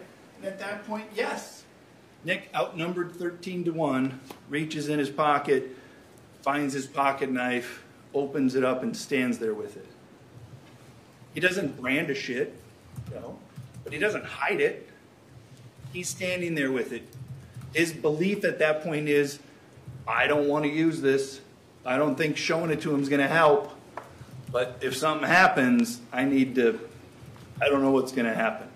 So he's standing there with the knife. And as he's standing there with the knife, Rhyley Mattison is right in front of him, and she pushes on him. You'll see that in the video. And then next to her, who's blocking him from his people, is Madison Cohn. She takes her right hand, and she pushes his left shoulder, and he has to go back. She pushes him back. And while all this is going on, the group of drunk teenagers are screaming, chanting, yelling. The numbers are getting bigger. They come over towards him.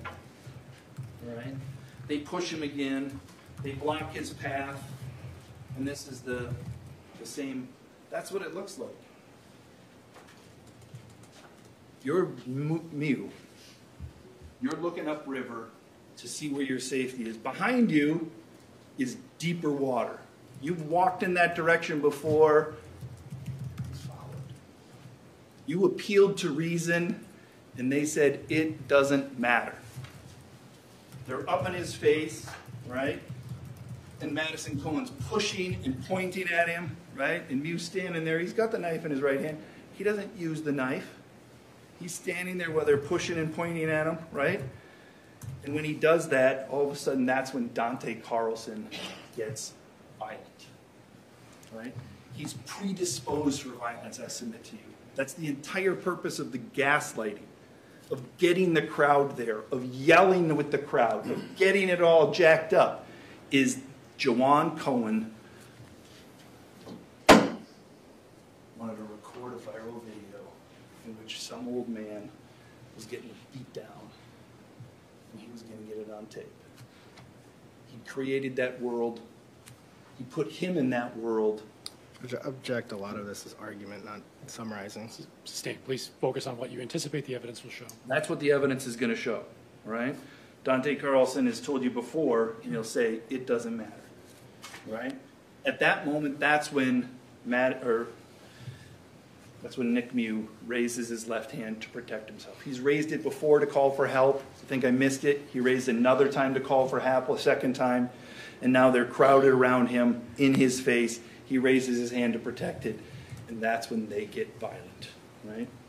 It's a push, not a punch.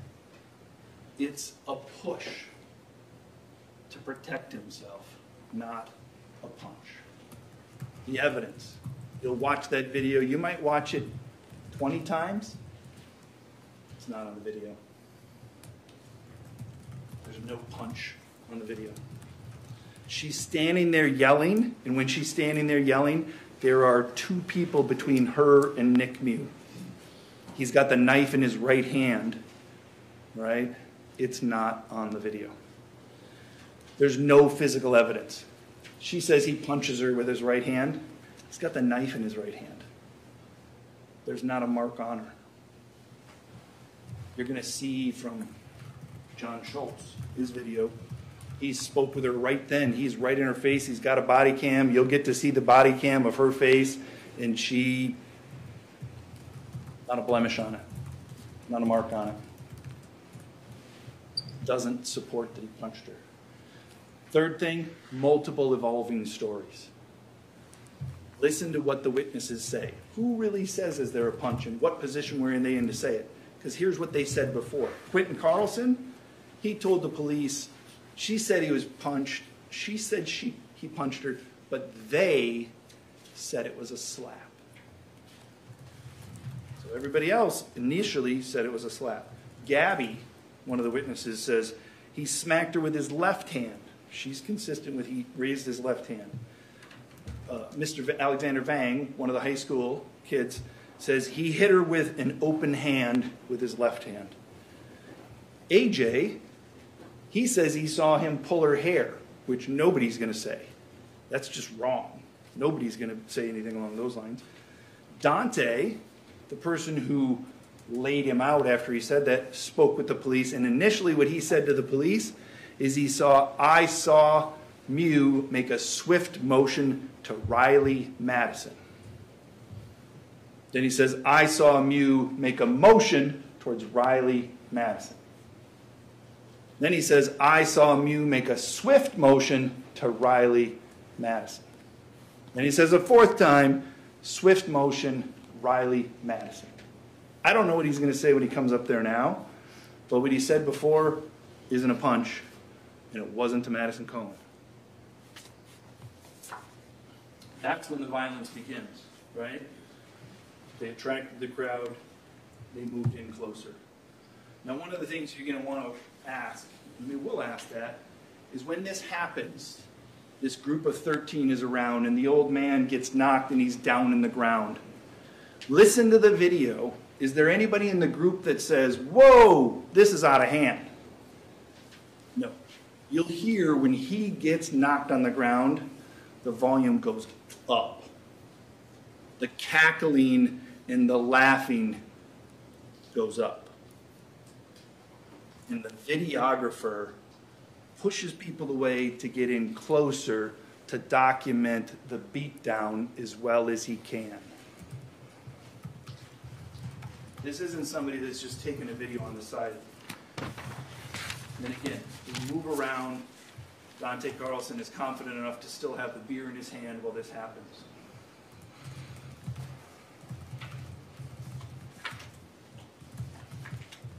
Miu's response is in self-defense, right? People come at him, and he makes a quick, short jab motion. He believes he has to use the knife because he's outnumbered. A.J. Martin once. Rhyley Mattison once. Dante Carlson twice, but he only has 2 stitches. Isaac Schuman once. Dante Carlson once. When they come at him, he gives a quick jab.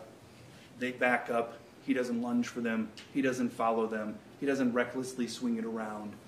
They come at him after they gave him a beat down, and he jabs out. When even Brandy Hart, I think you're going to hear from her, right? When Mr. Giraffe asked her questions, when people attacked Miu, he responded. She agrees with that. So, what happens is pretty much all on video, right? At the end, the judge is going to read you that jury instruction similar to what he did about credibility. And how much of credibility is going to play a part in this trial is going to be up to you. You guys are the finders of fact. You decide what happened. But I'd submit to you, it's all on video. Pretty much know what happened because it's on video. All right? So, we can talk about credibility. Nick spoke with the police, right? He told them he was afraid. He told them he feared for his life. He told them he was acting in self-defense. He also told them, I don't really remember anything. And he lied to the police about the knife. He did. He lied about the knife. It was his knife. He brought it. He was outnumbered. He believed he needed to use it. The truth is, he used it because he was surrounded by that angry mob and he was afraid, right? They gave him every reason to be afraid. When their attacks stopped, he walked away. When they stopped, kept coming at him, and every one of them come at him. right? He responded like a victim of trauma response. You'll hear from witnesses in his group who will say he looked like he was in shock. He was white as a ghost. From his perspective, right, he had just been attacked by an angry mob who was trying to kill him, and he got out of there. So as he walks back, he still has fear, right? It's not something that just goes away. That fear is deep inside of him at that point. And as he walks away, he wants nothing to do with the group that just attacked him. He wants nothing to do with the knife, and he tosses it up onto the shore. Maybe not the best decision. Maybe not how he should have responded. But he was suffering from serious shock and trauma at that time. That's what he did. It's not going to be a contested fact. He looks back to his group, right? And they'll say that he's wide-eyed, he's white as a ghost. Remember, he'd just been repeatedly hit in the head, pushed down into the water. His body continued to respond in that way. When he walked away, he knew he'd done some quick jab motions. He didn't know the extent of anyone's injuries. Did he hear them yelling? Sure. They'd been yelling for 2 minutes, screaming and yelling at him. He had been in trauma at that point. He didn't know what the yelling was about. He didn't know that anyone had died. Maybe he should have. Okay, fair enough. But in that situation, would you expect him, who'd just been attacked and responded in just short, quick jab motions, to know the extent of everyone's injuries? They go back, and everyone's like waiting. Traffic on the river pretty much shuts down, and they wait there. When the police come by and kind of basically move everybody along, his group moves along to the exit. He's got his hat and his sunglasses and his shirt on, just like he did at the start of the trip. Right? He's been in shock. He'll tell you he was cold. So these are the 3 things that you need to think about, right? 1, what happened? Don't think it's going to be a big mystery. It's on video. And I hope that that's helpful to you. Because the facts, I don't think, are going to be very contested. 2, you are going to be asked, what did Nick believe? Right?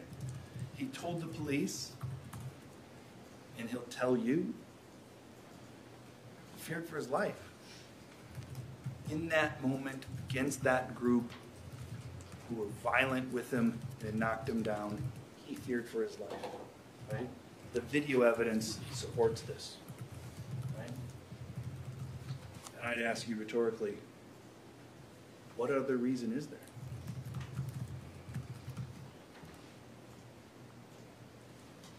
What other reason could there be?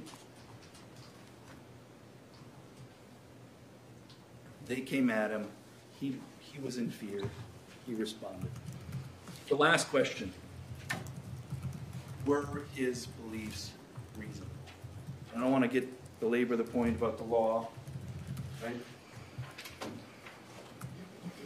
Can't find it right away. But it's from his viewpoint, right? It's from his standpoint.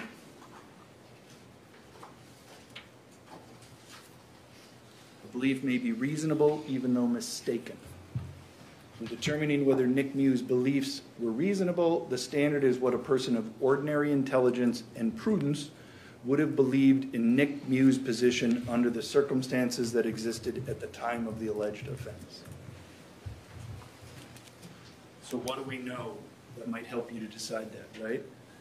We know he walked away and they followed. We know he tried explaining to them and they said, it doesn't matter. We know they told lies about him to incite the crowd. We know he knows that those were lies, and he was watching as this crowd gets louder and more intense and bigger. We know they cut him off from where he wanted to go back up to his wife and his friends. We know that somebody else that was watching, who was kind of like Nick, a little bit younger, about the same fitness level though. And when that person, Quentin Carlson, sees what's going on, his first thought is, there's something bad that's going to happen to that old guy. We know he was surrounded, we know he was outnumbered, and we know that this environment was ripe for violence. That's the environments they carry. And we know that Nick is fragile. He believed he was fragile. This is somebody who went through open heart surgery within a couple of years. He didn't have fitness. They attacked him, kept attacking him, and they gave him every reason to believe they weren't going to stop.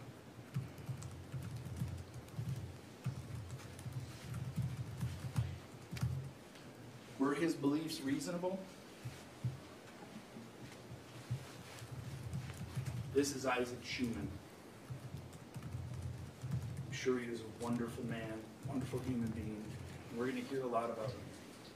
But in this moment, on this day, on that river, when he was drunk, he tried to strangle Nick Miu. His hands were on his throat. He was pushing up against Nick Miu. And Nick reaches out as he's falling back. That is what Nick did. His belief at the time, when he's being strangled after being constantly attacked, was he needed to get out of there. And the only way that he could do that was with his knife. He believed his life was in danger. And we submit to you under those circumstances. That's reasonable.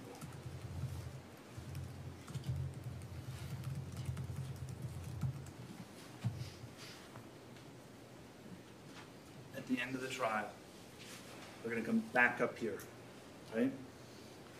We'll be back up here, and we're going to ask you to return a verdict of not guilty on all counts. The judge will tell you on that last day, he'll tell you the law.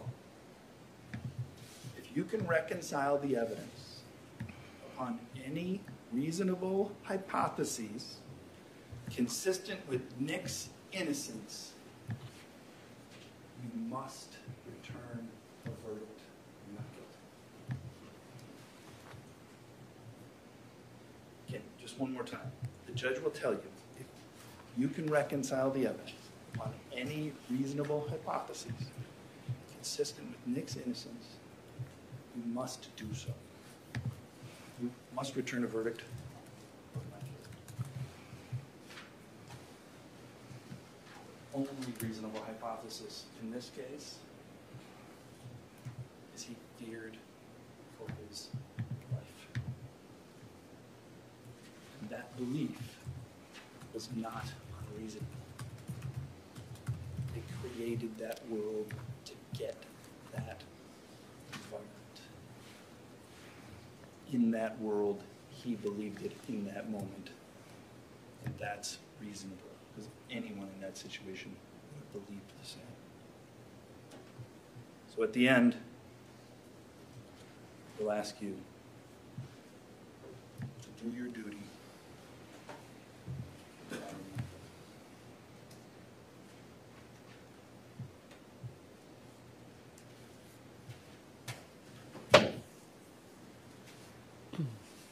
In a moment, we will hear from the state's first witness. Members of the jury, members of the gallery, if you want to stand and stretch, you may. We are not going to take a recess. I'll give the attorneys a moment or two to reorganize their tables.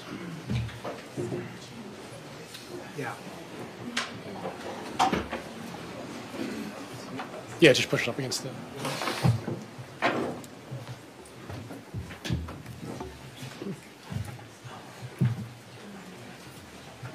Oh, yes. Can somebody move the easel out of the way? All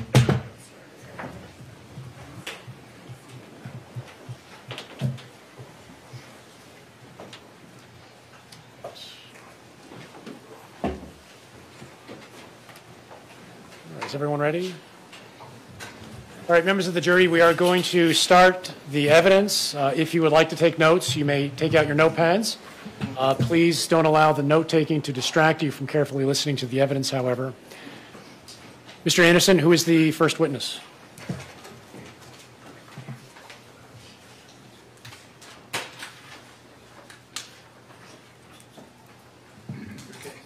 State calls Stephen Kaufman.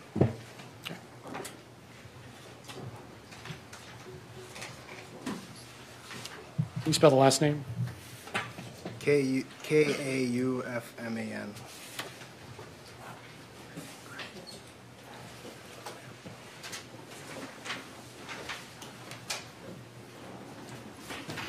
Mr. Kaufman, please come forward. And stop right there, face the clerk, raise your right hand. She will administer the oath. Do you swear that the testimony you are about to give in this matter shall be the truth, the whole truth, and nothing but the truth, so help you God? Please have a seat in the witness chair.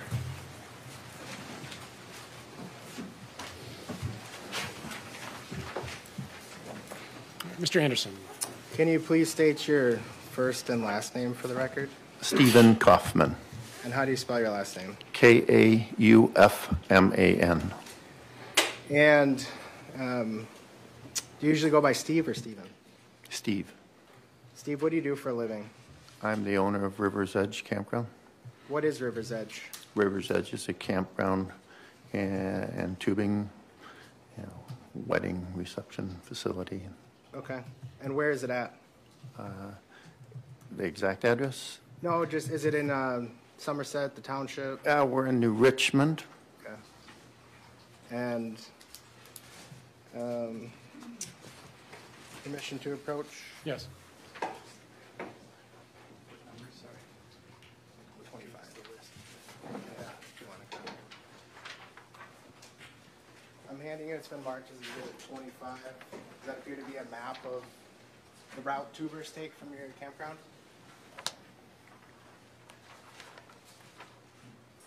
Yes. And permission to publish, Judge? Any objection? Objection. All right, you may. Move to admit also. Any objection? 25 is received. Just so the arrow on the top right, is that where your campground is located? That is correct. And is that about where it's pointing where tubers, enter the river? It would be just to the right or upstream of that arrow. So the arrow would point about where our bridge is, and so just to the right. More in this map, it shows a little island there. It'd be right next to that island. Okay. Do you want to actually just come circling on here?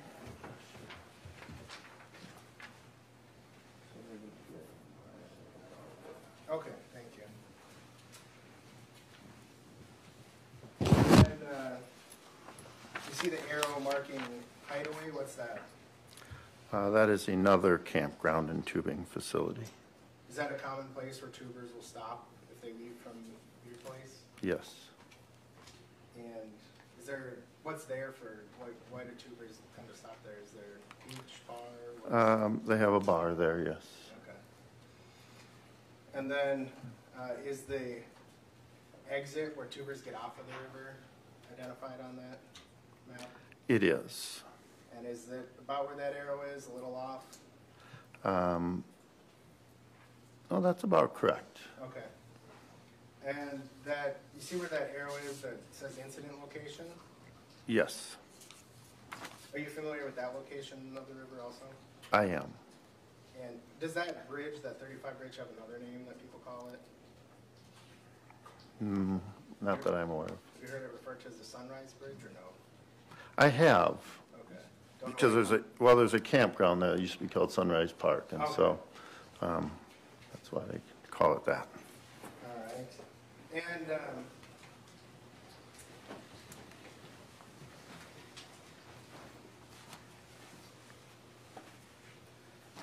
And then the exit is the Village Park exit? Correct. This whole river route, is that in St. Croix County, Wisconsin? It is. If you know, how many tubers about would you get on a typical nice weather Saturday in the summer back in 2022? River's Edge that day we had approximately 12 to 1,500. On July 30th, 2022? That particular day, I thought your question was on a nice Oh. weather Saturday. Okay. But I don't know the exact number for that day, but I'm believing it was in the 1,000 range. Okay. And when tubers rent, do they rent tubes from you? They do. And would you normally see families, is it known to be kind of a party scene, family scene, mix? A little mixed. Okay. River's Edge really strives to get as many families as possible, but yeah, you get mixed. Okay. And when groups tube together, do they often tie their tubes together? Correct. Do you guys sell pre-cut string for tubers to do that? We do. And you did back in July of 22 also? Correct. About how long does it take to tube from the start to the exit? Takes about 2 to 2.5 hours on a normal day. Of course, that can fluctuate with river levels and the speed of the water, and that would be without stopping. Okay. So it depends on how fast the current is, Correct. and then it depends on how long and how often people stop? Correct.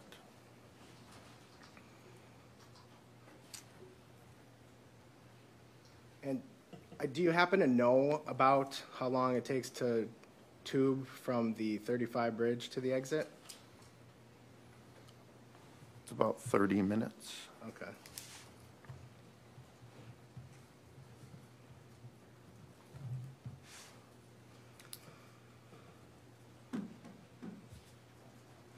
And how about from the Hideaway Bar to the 35 bridge?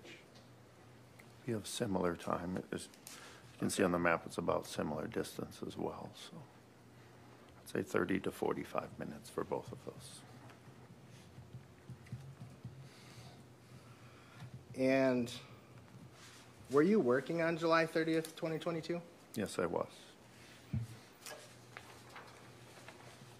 And at some point, did you get word of an incident on the river? I did. Do you remember what you were doing? I was on my way to the exit just to check on my staff and check on, we collect the tubes from the tubers and just do a normal check-in, and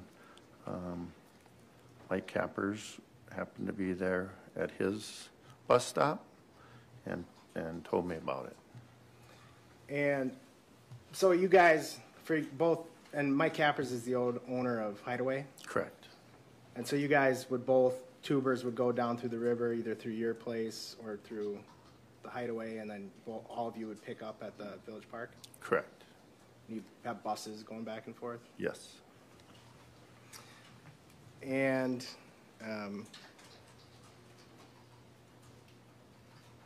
where did you go then, once you heard about it? I went to where he told me the incident had happened, and so I was on my little moped scooter and I drove to the incident. What was the scene like when you got there? A large police presence, an ambulance, and Calm, orderly, chaotic? I wouldn't say it was chaotic.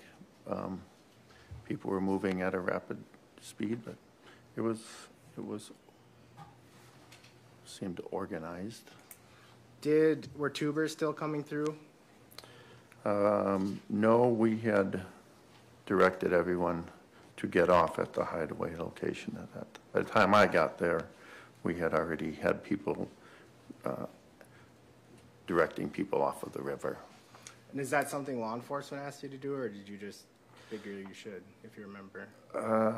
I think it was a little of both. Okay. And at some point, Did you get a description of the person who had stabbed people? I did. When I got to the scene, I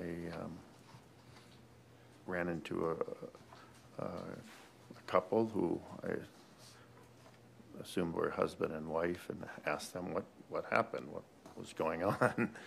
And they said they were tubing with their children. A little upstream from them, they heard some shouting, and by the time they got there, this had happened, and they don't know exactly what had happened.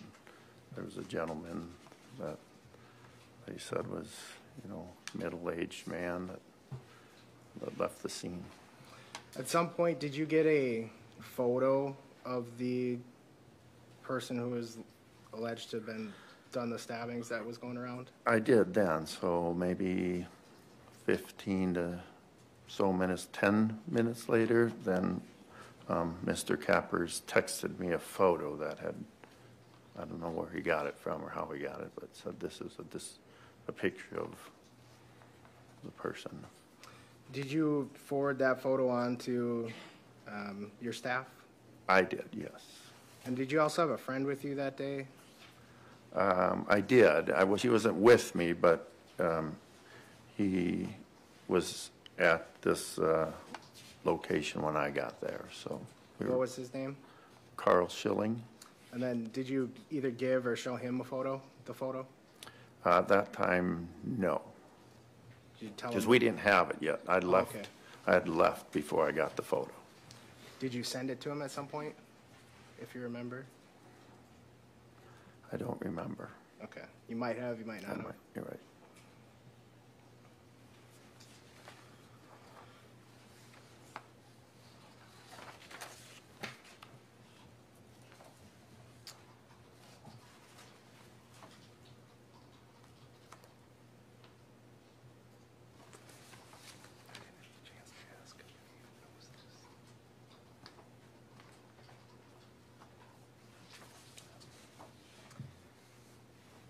Your friend's name was Carl Schilling, the one that was in the area? Yes. Okay. Are you aware that whether Carl or a staff member later alerted law enforcement to somebody matching the description at the Village Park exit? I am. Was that Carl and one of your employees? Correct. And I should have clarified, Carl and an employee, two different people. Correct. Because Carl's a friend, not an employee. Yes. Okay.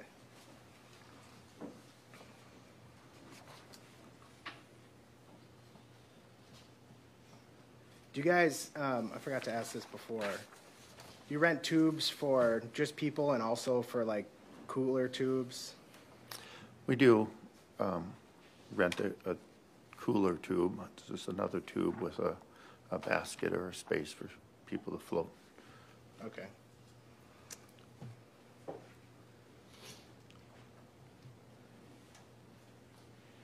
I don't have anything else. Mr. Nelson? Carl Schilling, I want to ask you some questions about him, okay? Yes. Was he the guy with the baseball bat that went hunting for Nick Miu? I wasn't with him, so. Okay, but you heard about that. You're aware that he grabbed a bat and went hunting for Nick, right? I heard that he had a bat, yes. Okay. And that at some point, while holding that bat, he confronted Nick Miu That's what I heard, yes. at the exit, correct? Correct. Okay. I want to ask you some other questions just about the Riverway, okay? Yes. You own some property, correct? Yes. But the river itself, that's public space, agreed? Agreed. Everyone, if once you're on the river, anyone can use it, correct? Of course. No one has more right to be on the river than anybody else, right? No, sir. You agree? I agree. And certainly no one has more claim to a particular space than anyone else, agreed? Agree. You've heard the expression, stay in your lane, I would imagine? Yes. And roads have designated lanes, is that right? Yes. and you would agree that there's certain responsibilities to do certain things in a particular lane, right? Sure, yes. The river, there's no designated lanes, are there? No. Sometimes everyone's going in the same direction, hopefully. Correct. But as far as lanes and designated spaces, it's a bit of a free-for-all, right? It is a natural river, and In the water space, can take you. The water will guide you where you need to go. sure. But the people that are on the river and have the ability to move amongst themselves on the river, they're free to go wherever they want on the river, right? Yes. And sometimes there might be some groups that are more dominant than other groups on the river, right? That happens? Checked on relevance and speculation. It's a stain on form, it's vague. Can you be more specific? Sure. You rent tubes to lots of different groups, right? We do. As you said, some are perhaps younger, teenagers, young adults. Yes? From 6 to 106, yes. Yep. And some are grown adults in their 40s or 50s, correct? Of course. Sometimes you rent to a group of 2 people, right? Yes. Sometimes you rent to a group of 6 people Correct. or 10 people. Yes. And it all depends upon, there's different sizes of different groups, correct? Yes, sir. And in your experience, there have been some groups that have been larger and louder than other groups? Sure. And sometimes there's other groups that might be quieter than other groups, right? Sure. Maybe depending on the group that you're at, you might have different goals or objectives for the day, correct? Correct. I'm sure, again, I mean, you're not encouraging, but you're aware that there might be some groups that their goal and objective is to go there and get drunk, right? Sure. You're aware of that, right? I am. And then there might be other people that are just there to enjoy a peaceful day with their friends, right? Yes. And sometimes these groups interact, correct? Correct. You would agree that the larger and the louder groups don't have any more right to be in a particular place than the quiet groups, do they? No. Do you give any messages to the renters of your tubes to say, like, look, if you see a loud and a large loud group, you need to back away and give them distance right away? No. Individuals have the right to be there just as much as everybody else, right? Correct. So on the river, it is simple as, does might make right? If you're just larger and louder, you get a right to that spot or not? I wouldn't think so, no. Yeah.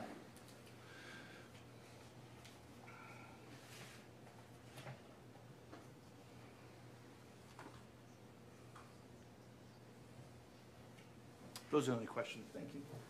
Mr. Anderson, do you have anything else? Since we're asking hypotheticals, I guess. If nobody owns any of the river, it's public. Correct. You also wouldn't want somebody harassing another group of tubers. No. Nothing else. Mr. Nelson? Nothing. Thank you. All right. Thank you, Mr. Kaufman. You're free to leave. Is he still under subpoena?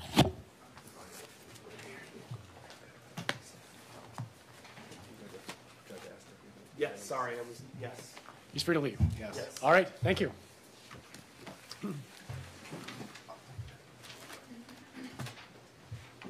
Judge, this is just a blown-up version. Do you want me to just write 13 on it or put a separate sticker on it? So the 8 by 11 is 25? Or 25, I'm sorry, yes. Mark the blow up as 25A.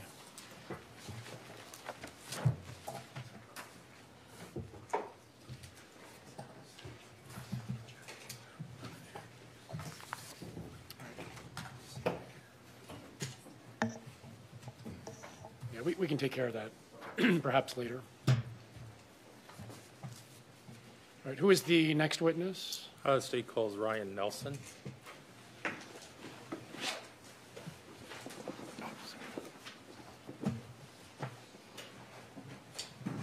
Mr. Nelson, please come forward.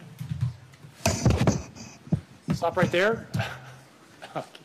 You come a little closer. Turn, face the clerk, raise your right hand. She will administer the oath. Do you swear that the testimony you are about to give in this matter shall be the truth, the whole truth, and nothing but the truth, so help you God? Please have a seat in the witness chair. Judge, before we begin, we have an agreement on a couple exhibits. Okay, what's the agreement? The agreement is that Exhibit 2, the video that, of the main video would be admitted, as well as the individual frames, which is marked Exhibit 3. Is that correct, Mr. Trofasi? Yes. All right, so Exhibit 2 and 3 will be received. And then we have an agreement that now, before we start taking testimony, we'll publish Exhibit 2, the video. You're going to play the video. Yes. All right. Members of the jury, you're about to see the video that they have been referring to. Please pay attention. Please listen carefully. Parts of it may be difficult to hear. The video that you're about to see is evidence, so you may consider this along with the other evidence during this trial. Mr. Aaron, Can we Mr. dim the Smith, lights a little bit? yeah, maybe just turn down a bank or two over the monitor.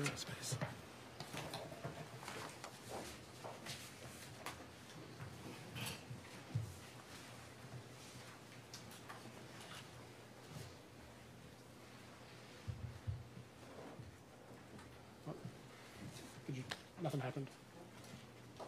It's up. Did the lights go down? No. They did over there, maybe? Oh, no, try a different bank. We only have two, sir.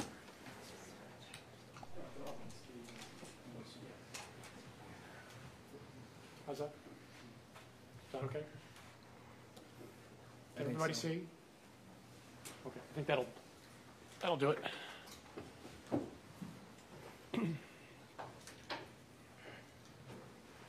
What is he on? Whoa! Whoa! Whoa! Whoa! Whoa! Get away! Oh God! We up! We up! Homie. What are you talking about? What the hell are you talking about? What? Get away from us! What? What's going on with y'all, homie? He's on camera. Guys, tripping. He's on 4K. Yo, the new iPhone got that good quality. What did you say?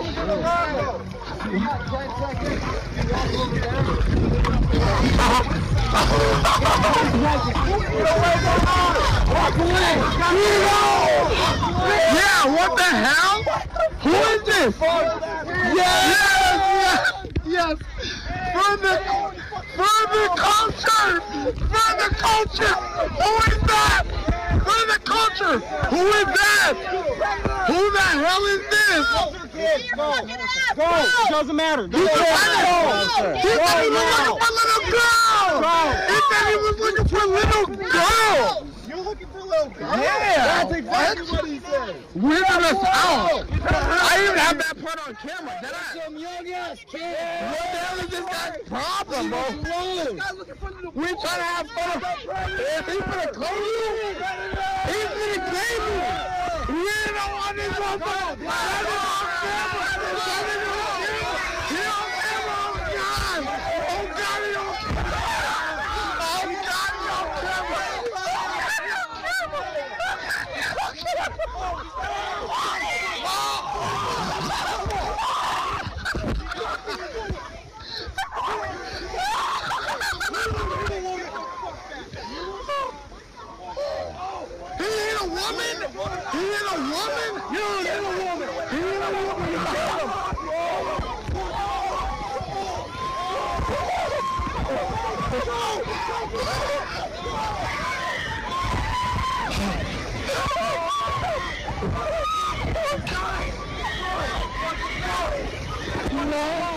What the fuck? What the fuck? What the fuck? He's dying! He's dying, bro! What? Oh my God! Oh my God! Oh my God! Oh my God! Are we serious? Is this real? Oh my God! Who is that? Oh my God! my God. Oh my God. Oh my God, what the fuck? Is this real? Wait. That's not bike. That's not bike. That's not bike. That's not bike. That's not Isaac. Oh my God. Oh my God. This isn't real. This isn't real. Bring the lights on.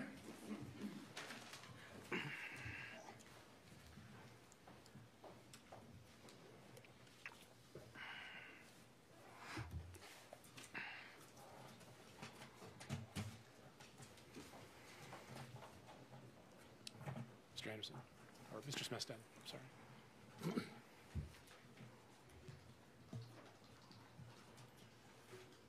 Can you say your name for the record, please? Ryan Nelson, And how old are you, Ryan? 18. What do you do for a living? I work in the trades.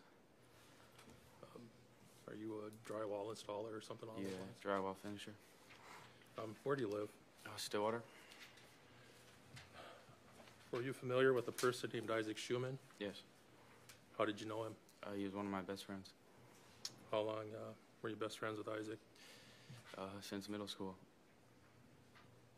Do you recall the day of July 30th of 2022? Yes. Were you with Isaac on that day? Yes. Were you with him when he was killed? Yes. How old were you back on July 30th of 2022? 17. Had you finished high school yet? No. What grade were you in? Summer going into senior year. On July 30th of 2022, had you made some plans to spend time with your friends that day on the Apple River and near Somerset? Yes. What was the plan? How did the day start? Well, we texted the night before and made plans to meet up, and I'll go tubing on the Apple River. Where did you meet up at? Stillwater High School. Who was in your group that day? Me, Isaac, Owen, Jawan, Landon, Alex. Judge, if I can approach the witness. Yes. All right, I'm going to show you what's been marked as Exhibit 62. You recognize that? Yes. Can you tell us what it is? It's a picture of all my friends that were there. Fair to say it's a composite picture. Yes. Are those pictures of you folks from the river on July 30th of 2022? Yes. Are those photos from after the incident with Mr. Miu? Yes. Does that explain the looks on your faces? Yes. Your Honor, permission to publish to the jury. I have a blow up. Any objection to 62? No. All right, 62 is received. Go ahead and publish.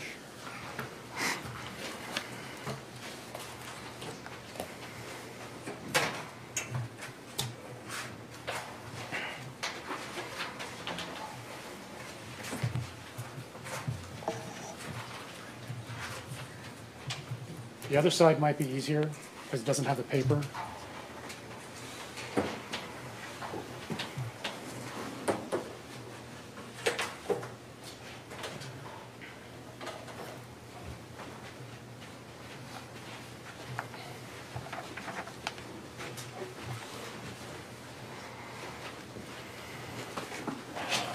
When you got to Stillwater High School that day, was the plan to all ride together over to the Apple River? Yes. Who drove? Alex Vang. I'm going to have you look at Exhibit 62 there that you're holding on to. Can you identify the folks in the picture for the jury? From left to right. Alex Vang, Juwan Cockfield, Owen Peliquin, me, Ryan Nelson, Landon Wire, and then Isaac Schuman. That's Isaac in the hat on the right. Yes. Is that what you were all wearing on the river that day? Yes.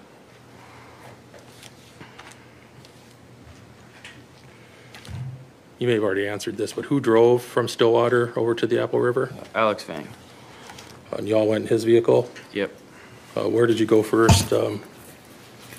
We went right up to Park where we got the tubes. River's Edge, I think it's called. You rented tubes there? Yeah. You remember how many tubes you rented? One for each of us, and then one more for our stuff, I believe. All right. When they give you the tubes, are they connected together, or do you connect them together there? You had to get a wire, like a twine, to connect them together. Did you do that? Yes. Did you make sort of one big raft out of your tubes? Yes. After you rented the tubes, did you get on the river right away, or were you hanging out in the park? No, we went right straight to the river. All right. Do you know what time it was when you got on the river?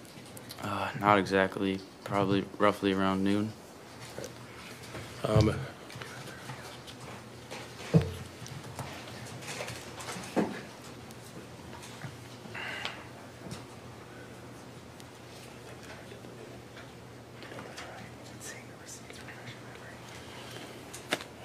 Judge, if I can approach the witness again. Yes.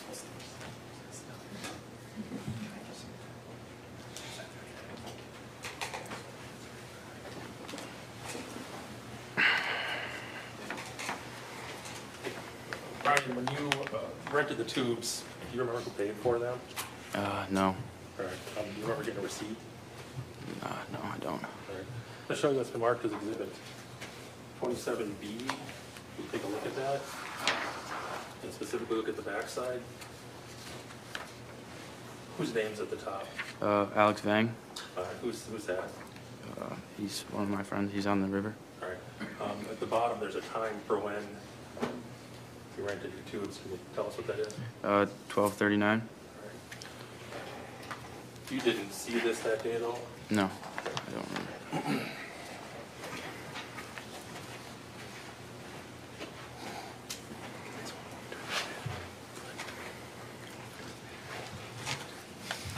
Your Honor, I'll move to admit that exhibit. I don't know if there's any objection to it.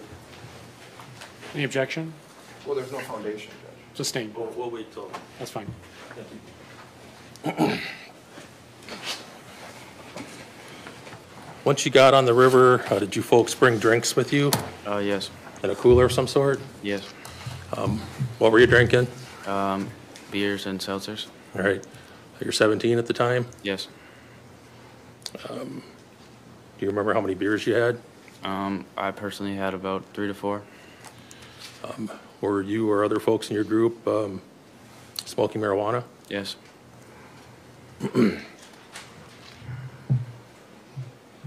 Was Isaac Schuman smoking any marijuana? I don't think so, no. As you're going down the river, did you eventually have contact with the defendant, Mr. Miu? Yes. Do you know where it was when you first saw him? Where the incident happened.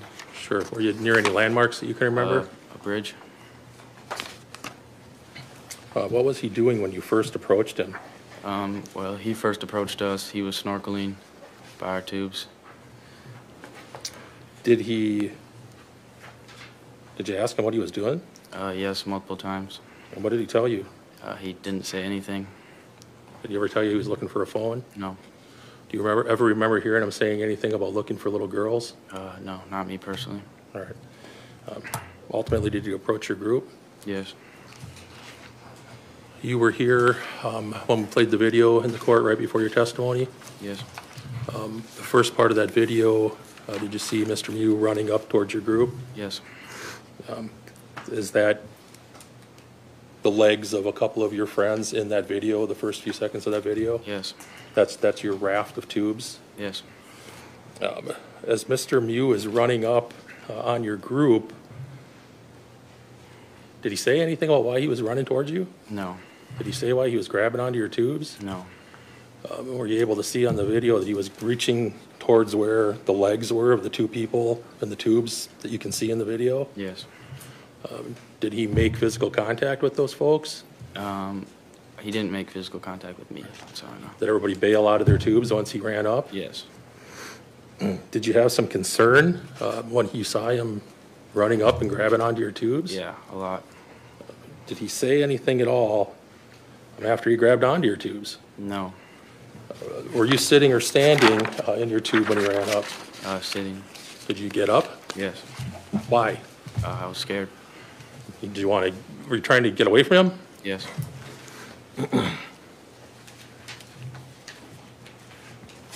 Did you say anything to him?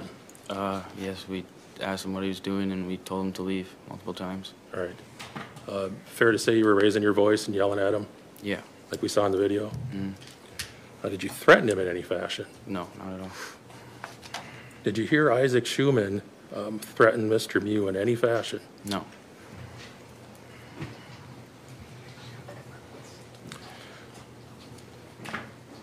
Did you yourself have any kind of knife? No. Did you see anybody in your group with any kind of knife? No. Is it fair to say you were calling him some names? Yeah. Why were you doing that? We had no idea of his intentions, and we asked him, and he never ever stated them. At some point, were you yelling for him to get away? Yes. Did another group on the river come over to investigate what was going on? Yes. Did you know any of those people? No. Did you see where they came from? Just the other side of the river. Were they adults or were they kids? Young adults. Older than your group? Yeah. Once this other group came over, was it women or men, if you remember? I believe 2 girls approached first. All right, and what did they do when they approached? Also told him to leave. All right, did he leave? No.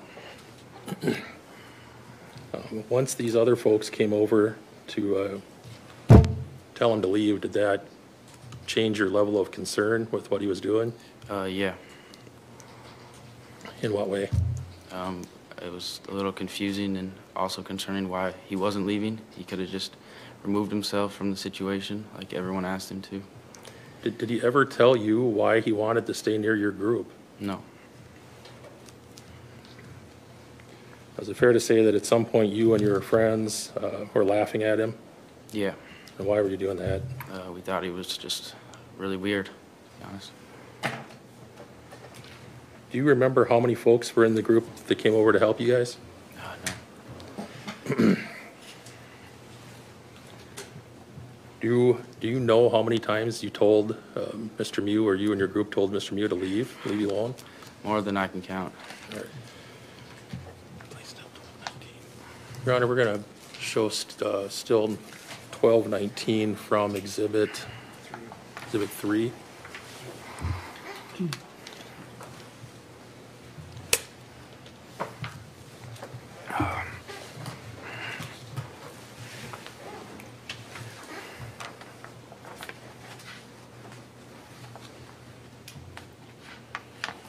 All right, Ryan, do you see the picture that's on the screen in front of you? Yes. That's still number 1219 from the video. Can you tell us who's in this picture? Isaac, Owen, and then I can't quite tell who that guy on the left is. All right. Is Isaac, which one is Isaac? Purple shorts, Is he wearing a hat or not wearing a hat? wearing a hat, What is Isaac doing in this picture? holding Owen. It looks like arm towards Owen and looking at Mr. Miu, maybe. The person on the right, who's that? Owen Pelican. He was also in your group. Yes. What's he doing at that point?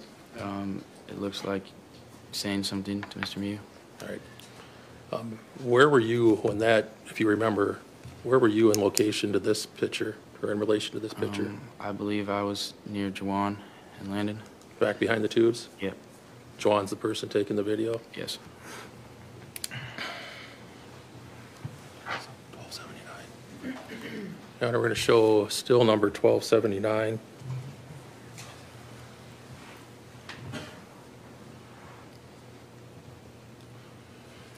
All right, Brian, this is still frame 1279 from the video. What does this picture show? Isaac with his hands raised. All towards right, does Mr. he have anything in his hands? No. Who's that in front of Isaac? Mr. Miu. Are Isaac's hands open or closed in fists? Open.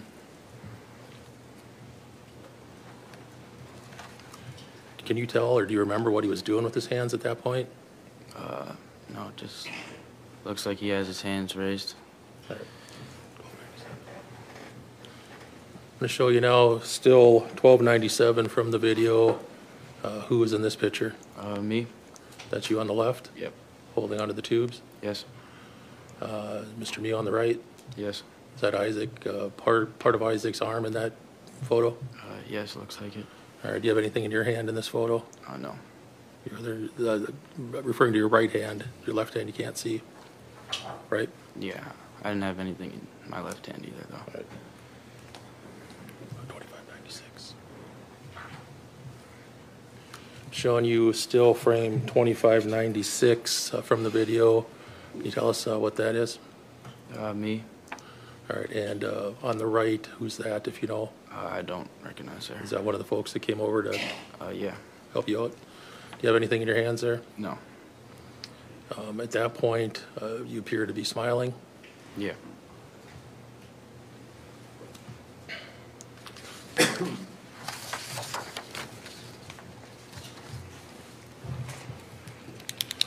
While you were having this argument with Mr. Miu and trying to figure out what he was doing, were you able to see his face? Yeah. Did he look to be frightened? No. What kind of facial expression did he have? He was smiling. While you were having this argument with him, were you able to tell whether he had anything in his hands? No. Did you ever see him holding a knife? No. Fair to say the video shows that the incident happened pretty fast. Yeah. While the two women are talking to Mr. Miu, what happened next? What did he do? He punched one of the girls in the face. You remember which one it was? I believe the blonde one. Not Right. 100% sure though. And looking back at the photo that we have up, which is 2596, is that where you were standing when he punched the blonde woman in the face? Relatively, yeah. Yeah. So fairly close. Yeah. Prior to Mr. Miu punching the blonde woman, had you seen anybody strike him in any fashion? No. You didn't see anybody punch him? No. When you say he punched the lady, is it possible that he was flailing his arms to protect himself or something along No. those lines? It looked like he struck her definitively with his right hand.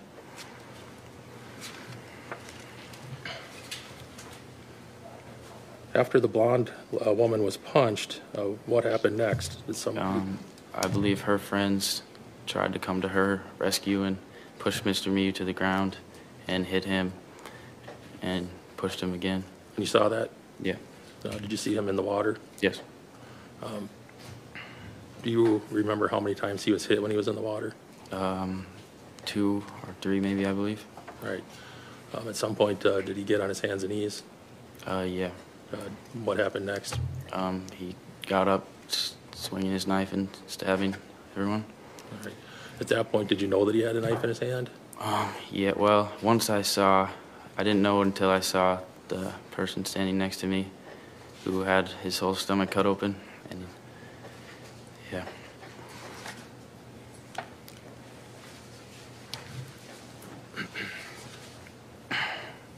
The person who got his whole stomach cut open, was he holding any kind of knife?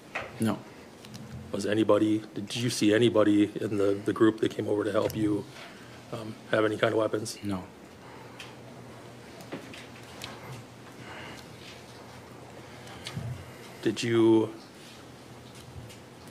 What did you do after you realized that the one gentleman had his belly slit open? I was in shock. I didn't really know what to do. I tried to tell my friends because I'd make sure they were seeing what I was seeing, and then I went and stood in our tubes. You left the general area? Yeah. Were you aware that Isaac had been stabbed? Not for like a minute. Eventually, did you realize that Isaac was down? Yes. Did you see him in the water? Yes. Did you see a wound on his body? Yes. Where was it? His upper chest. Was he bleeding? Yes. Ultimately, did you and then the rest of your group or attempts made to help Isaac get to shore? Yes. Who did that? Owen and Alex. All right, and where were you at that point? I was still standing in the tubes. Were you injured at all? No. Did you ever lay a hand on Mr. Miu? No.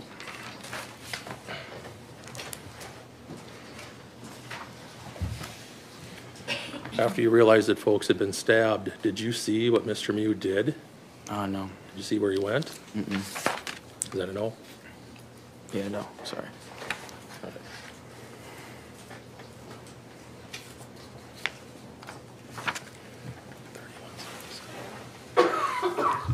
We're going to show you still frame 3177.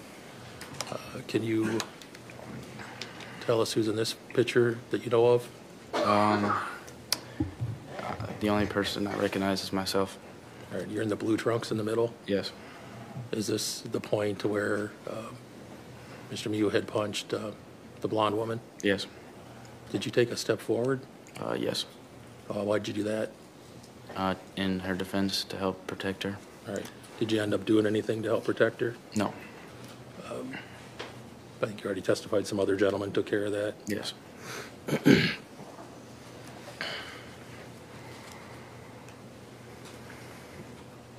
Whereabouts on her body did Mr. Miu punch the blonde woman?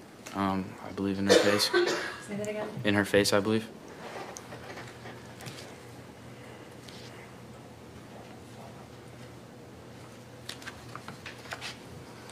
All right. At some point then, did you go to the area where Isaac was being laid on the shore of the river? Yes. Did you, the rest of your group also end up there? Yes. Did anybody call 911 if you know? Yes. Do you know who did that?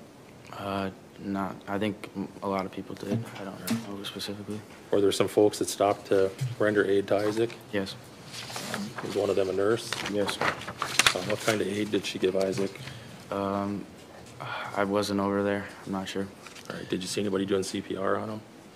I wasn't close enough. All right.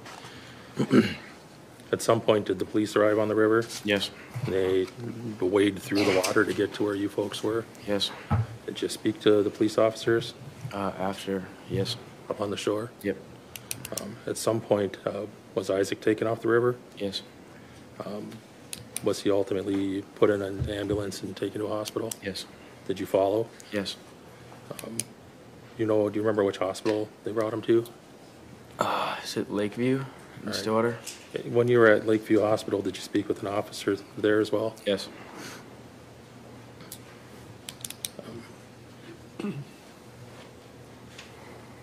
Even though this incident happened almost 2 years ago, do you still remember the face of the person who did this? Yes.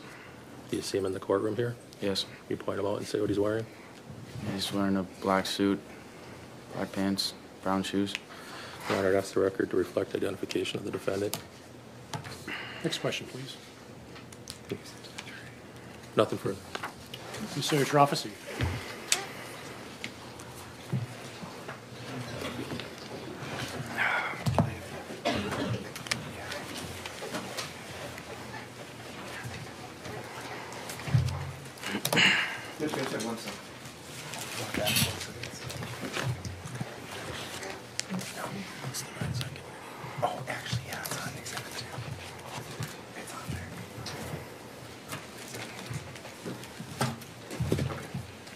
Judge, the 9-second video is on Exhibit 2 also, which the state also moves to admit. Any objection? No, sir. All right, it's received. Go ahead. Very good. Okay, thanks. Do you need a break? No, I just don't want it on the, can you, the jury shouldn't see my screen. Okay. It's cleared. So, Mr. Nelson, you provided an interview with a Cleared. Monitor's off. I'm sorry. Go ahead. with an investigator, Dittman. Do you remember that? Yes. Okay. And to start with, one of the things that Officer Dittman was interested in was how much alcohol you had consumed that day. Do you remember that? Mm-hmm. Okay. And you told you you weren't going to get in any trouble for anything. You just wanted the truth, right? Yes. Okay. And you indicated to him, well, he initially asked you if you guys were drinking any hard alcohol, right? Yep. And you said that you weren't. Yep. That's a lie, right? No, I myself was not drinking hard alcohol. You guys brought Tito's vodka in water bottles and were doing shots on the river? I wasn't, but my friends were. Okay. And you were asked about Isaac drinking that day. Yes. Right? And you had told Officer Dittman that you think you had 3 or 4 drinks. Yes. And you said, I think Isaac had about the same. Yes. Okay. Are you aware that Isaac's alcohol level was almost a .22? Object, Your Honor. I was not aware of that. Hold on. Foundation. Come on up.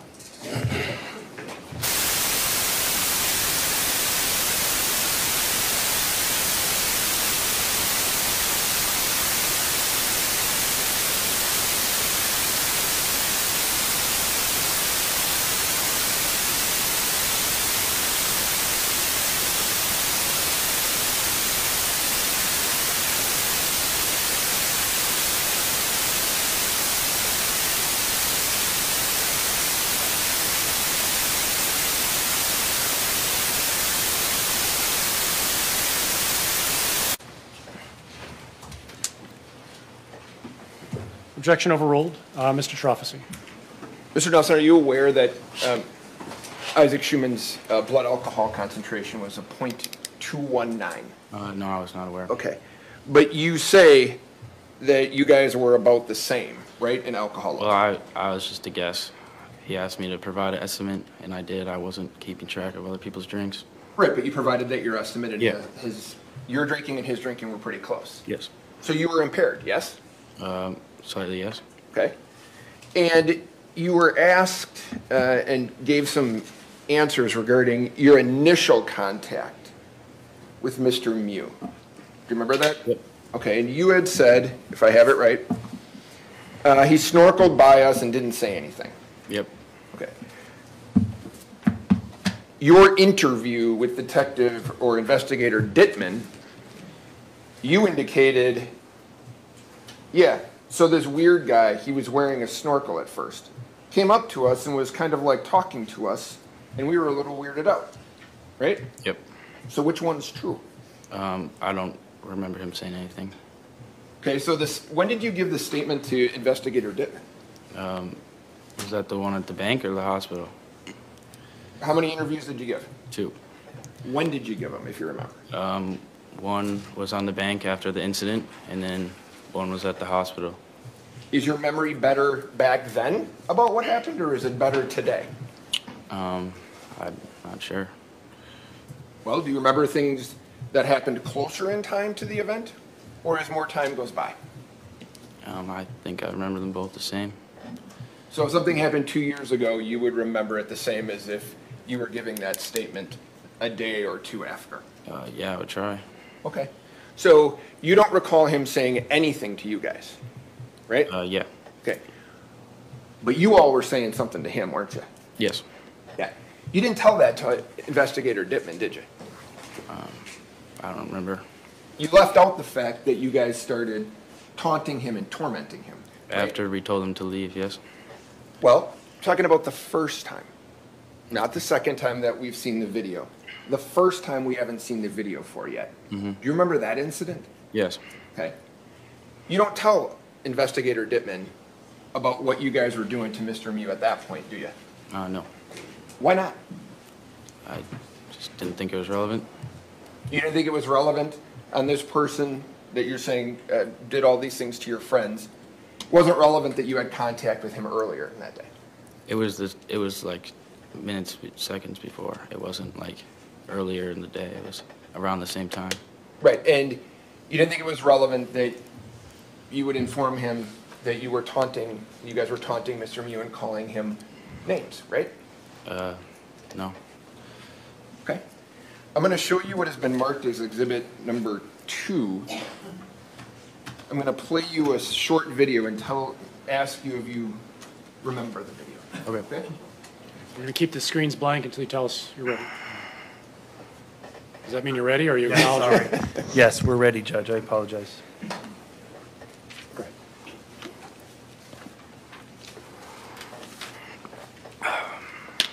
Playing the 9-second video on Exhibit 2.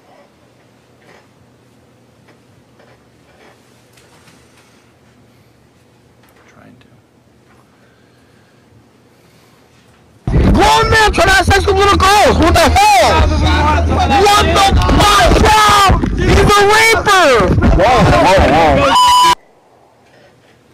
So So he's walking by you guys. He's not right on top of you there, is he? He was previously, but not that in that moment. No, he's not. So your friend just didn't get that on video? No, we started taking a video once he was being weird towards us. We wouldn't have videoed him just out of the blue. So when he was just walking by there and your friend just started saying, you can't have sex with little girls, right? That was after he was snorkeling under our tubes without saying anything. Where do you tell Officer Investigator Dittman that he was snorkeling underneath your tubes? By our tubes. Oh, so by your tubes, not underneath your tubes. Misspoke. I apologize. Okay. So he's snorkeling by your tubes. Yep. And you guys start calling him names. No, we asked what he was doing and who he was, why he was there. Because we found it a little weird that he was not in a tube like everyone else, but he was snorkeling right by our tubes, and so we asked him what he was doing. He never said anything. So then we started calling him names, yeah. Okay. And the purpose of you don't know him, do you? No. The purpose of calling a grown man that you've never met a raper. That wasn't me. Okay. The purpose of, do you know why that was said? No. To your knowledge, had Mr. Cockfield ever met Mr. Miu before? No. Okay. You think it was funny? No. Did you ever tell him to stop? No. Okay. And shortly after this is when Mr. Miu moves toward your tubes, is that right? Yeah, when he runs at us. Okay. And your statement to Investigator Dittman is that Mr. Miu was standing over your tubes. Is that true? Yes. Okay. Do you know why he came up to your tubes? No. Was Jawan Cockfield holding a camera at that time? Yes. I'm sorry? Yes. Okay. And to your knowledge, Mr. Miu walks, he comes up to your tubes, then he walks around the tubes and actually starts to walk away from you guys, doesn't he? Yeah. Okay. So you're saying, your group is saying, get away, go, and he's doing that, right? Not really. You just said he was walking away. But he didn't leave. He didn't walk away. He just walked a couple of steps and then stayed near. And you guys follow. No. You don't advance toward him? Your group doesn't advance toward him? We stayed by our tubes. You saw in the still frames, I'm standing right next to our tubes. You showed us the still frame, or we saw the still frame involving Isaac Schuman, right? Yeah. When he's got his arms up in the air like this, right? Yes. He's not standing next to his tube, is he? I don't know. He might be. He might be able to see the tubes in the picture. I can't remember. He's confronting Mr. Miu, isn't he? No, had his hands up, raised. He was telling him to leave also. There's no confrontation at that point. I guess what I'm trying to ask you here, Mr. Nelson, is you guys told him to leave, so he moves away from you. Then your group moves toward him. That's true, right? I don't think we really, he left. You keep saying he leaves, and he never really left.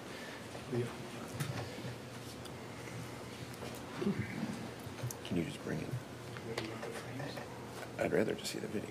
Sure. I'm going to show you, I'm just going to play for you a really short portion of the video that you've already seen. Okay. Okay? And I want you to tell me when you watch it if it appears to you that Mr. Miu is walking away from your group. Okay. Okay? Oh, wait. Keep it out until he's ready. Hold on a second. Yeah.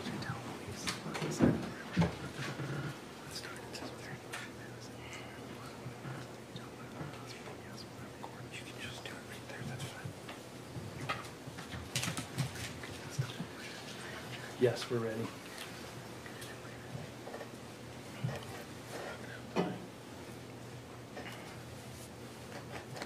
So at 27 seconds, Mr. Nelson, I want you to watch this video first for a brief moment.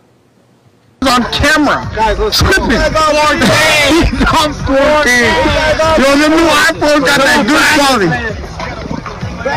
What did you say? So He's walking away from where your tubes are. Yeah. Is that true?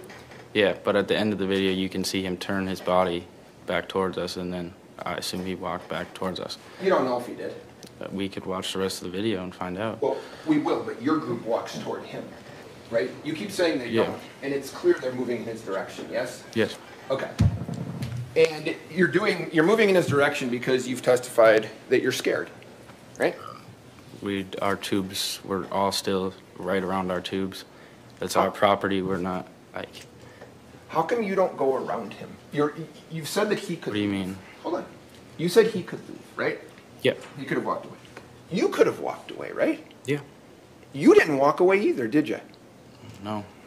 And that river, anybody can use that river, if we're being honest with one another, true? Yeah. Okay. So he doesn't have any more responsibility to walk away than you guys do, does he? Nope. Okay. And if I said to you that at some point this other group starts coming over, is that right? Yes. Okay. And at that point, are you guys calling him a pedophile? I think, yeah, we were previously. You were previously calling him a pedophile. Like, we were shouting, and that's, I think, why they came over. Okay. And I'm sorry, you said you believe that's why they came over? They heard us shouting, so I Sure. believe, yeah. And certainly to you, shouting pedophile could be something that would draw people's attention, right? Yes. So you don't have any information that he was looking for small children, do you? No. Okay. You'd agree, calling somebody a pedophile isn't the same thing as calling somebody like a jerk or an a-hole or something like that, right? Yeah. Right? Yes. That's like, you're telling somebody, or you're telling people this guy's looking to have sex with small children, right? I didn't say that. That's what a pedophile is, though, you know, right? Yeah. Okay. And you guys, to a man you've never met before, have no information about, people in your group are yelling on the river that he's a pedophile. Yes? Yes. Okay. And by your own admission, you believe that draws the attention of another group of people to come over. Yes. Okay. And do you remember independently, I know you've seen the video now, do you remember independently, he walks away from you guys kind of over to her, doesn't he? Like walking toward you. Is that true? Yes. Okay. And she, to your recollection, immediately tells him, go, get your fucking ass, go. Do you remember that? Yes. Okay. So, in terms of what you can see, she doesn't wait to find out what's actually happening either, does she? No. Right? Yep. She jumps into this and is yelling for Mr. Miu to go without knowing anything about what had happened based on the contact you had. Yes. Okay. And you describe her to police as, quote, getting in his face. Is that fair? Yep. What do you mean by that? She was yelling at him to leave. Well, you could yell at me to leave from here, right? Yeah. She was close to him, right in front of him. Okay, so I won't invade your space, but Yeah. what in your definition of getting in someone's face is getting close to them. Is that fair? Yeah. Okay. And is it in part based on the volume of her voice too? Yeah. Okay. So if I said to you what you observed is this woman, her name is Madison Cohen, Okay. but she is close to his face yelling at him. Is that Yes. fair? Yes? Yep. Okay. And at that point, he's alone, to your knowledge, right? Mm-hmm.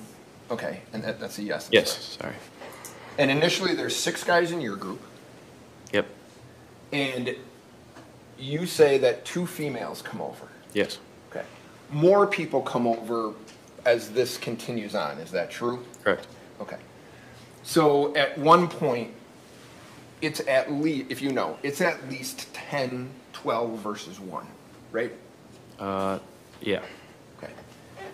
And do you, well, can I ask you this? Do you believe that the situation was that the temperature was rising in terms of the situation as time was passing?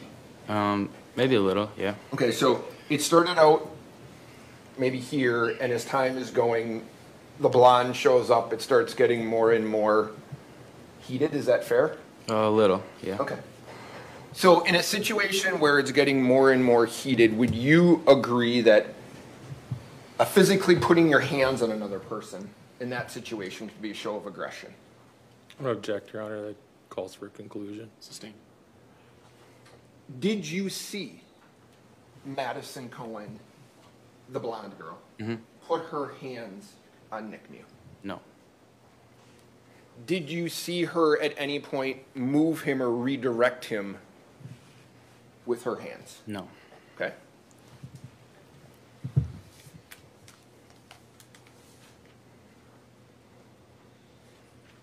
you go to 139 for a minute?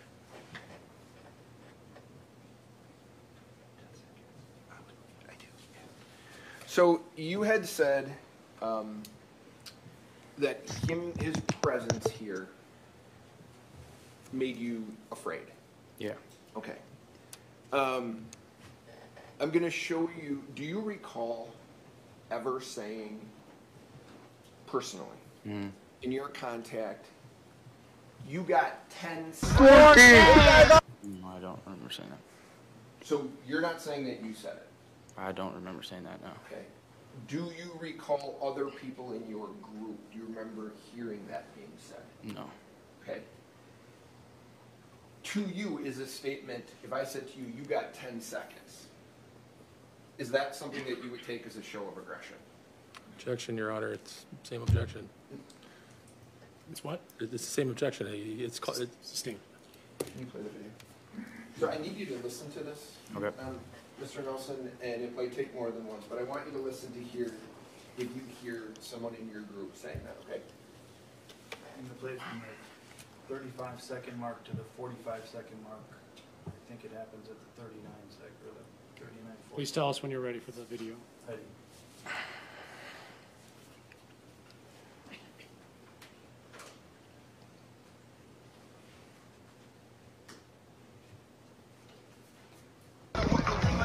What do you say?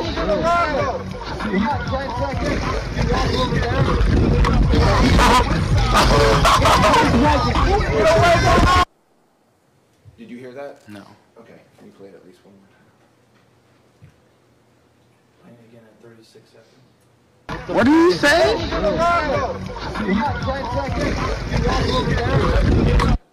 So you hear somebody say you got 10 seconds, right? Yeah. Okay. And that, based on, that's not Mr. Miu talking, right? No. Okay, so somebody in your group is saying you've got 10 seconds. Yeah. Okay. And at that point, are you still frightened? Just more weirded out now. Okay, so it goes from frightened to weirded out.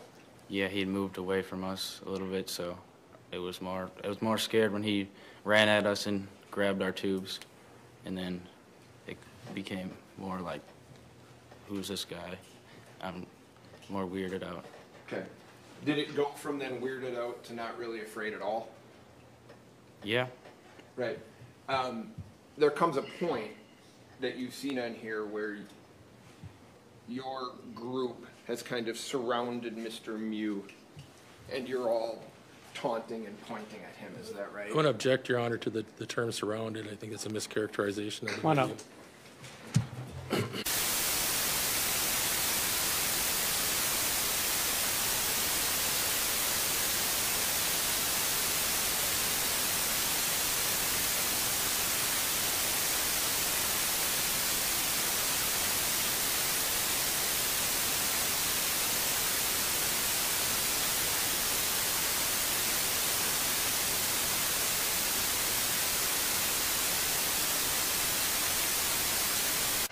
Objections overruled. Mr. Shropshire. So you would agree that your group had moved around him, and you watched the video, you're all pointing at him, taunting him, calling him a predator, right? Yeah. Okay. So is it fair to say at that point the fear has left you? Yeah. Okay. And do you personally feel more confident because the other group has come over? maybe a little. Okay. So fair if I said strength in numbers. The more people that are around, the more confident you're becoming. Is that fair? I guess I lost fear that he was going to do something weird to us, yeah. Okay, and the other people coming over helped you lose that fear? Yeah, we didn't, yeah. Because you had a lot of people around, right? Yeah.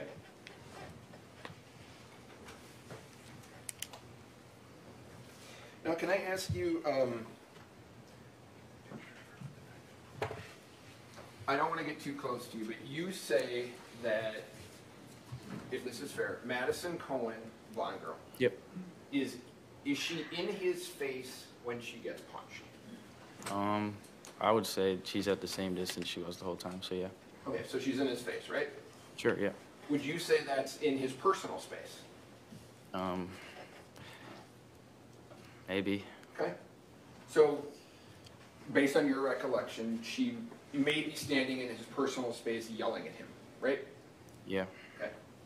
Now, can you tell me, you said on direct examination that Mr. Miu punches her in the face with his right hand. Mm-hmm. Is that true? Yes. You believe that to be true? I believe he struck her with his right hand, yes. Okay. Are you aware that at the time that he would have struck her, he was holding onto a knife? No, I was not aware. Okay. If I told you that fact is true, would that change your opinion? No.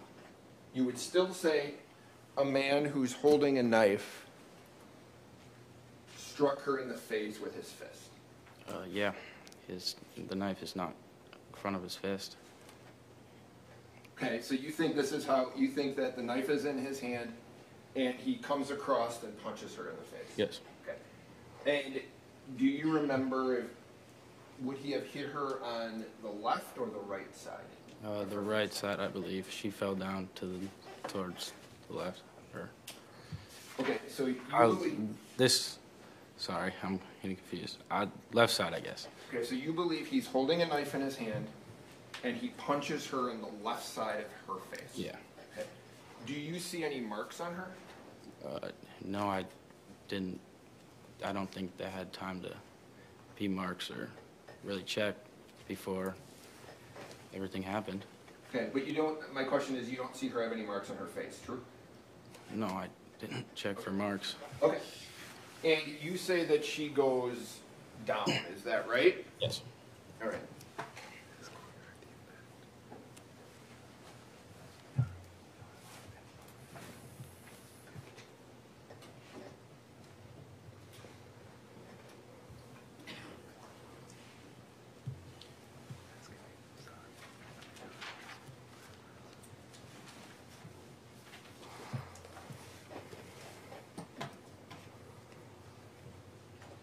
So I'm going to show you. Okay. Do you want me to do the JPEG or the 2644, the photo of it? Okay. Okay.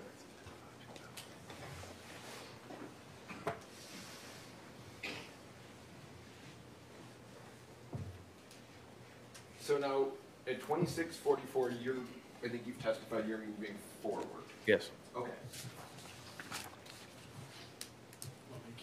I do. Keep going.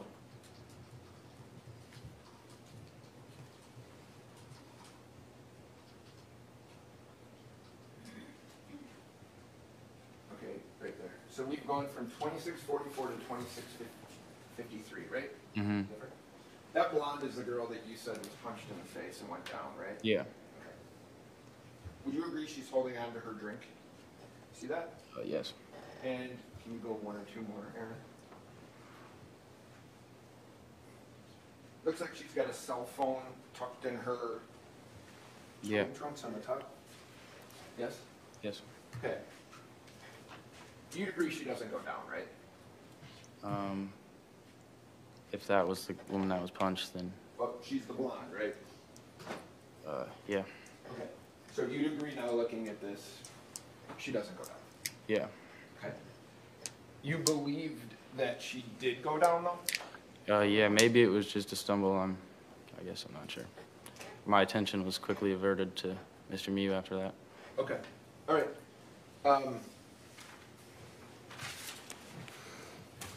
You had provided information or a statement to Officer Dittman. He had asked you about any contact that Isaac may have had with Yeah. Mr. Miu. Do you remember that? Yes. Okay. And I think you had indicated that you never saw that happen. You never saw Isaac make physical contact with Mr. Miu. Yes. Okay. Have you seen, you watched the video, right? Yes. Okay. So now you're aware that Isaac has his hands around Mr. Miu's throat? I didn't know that he had his hands around his throat, no. You didn't see that? No. Okay. Is that something that you saw? No. That was pretty late. I think Isaac was the last one stabbed on video. And so by that time I was focused on the guy next to me who had his whole stomach cut open. Okay, but I guess my point is, initially you say you didn't see Isaac make contact with him. You see on that video somebody with their hands around Mr. Miu's throat, right? Yeah. Okay. And you don't know if that's Isaac or not? No. We can watch it again and I could tell you what I think, but I don't. Is he wearing a bracelet, like a gold bracelet on his wrist? I don't remember. Okay. Now, can I ask you this? No, you'd agree with this. On that video, nobody is stabbed until Mr. Miu is punched in the face and knocked in the water, right? You agree with that? Yeah. Okay. And so you would agree that the people that are injured with the knife, that all happens after Mr. Miu has been knocked in the water, punched, slapped, pushed, right? Yes. Okay. And you don't attack Mr. Miu, do you? No. Okay. And he doesn't do anything to you, does he? No.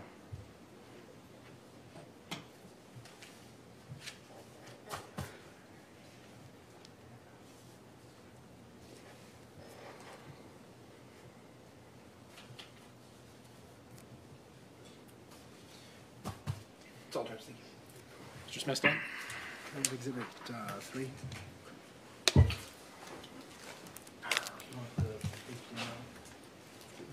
Yes.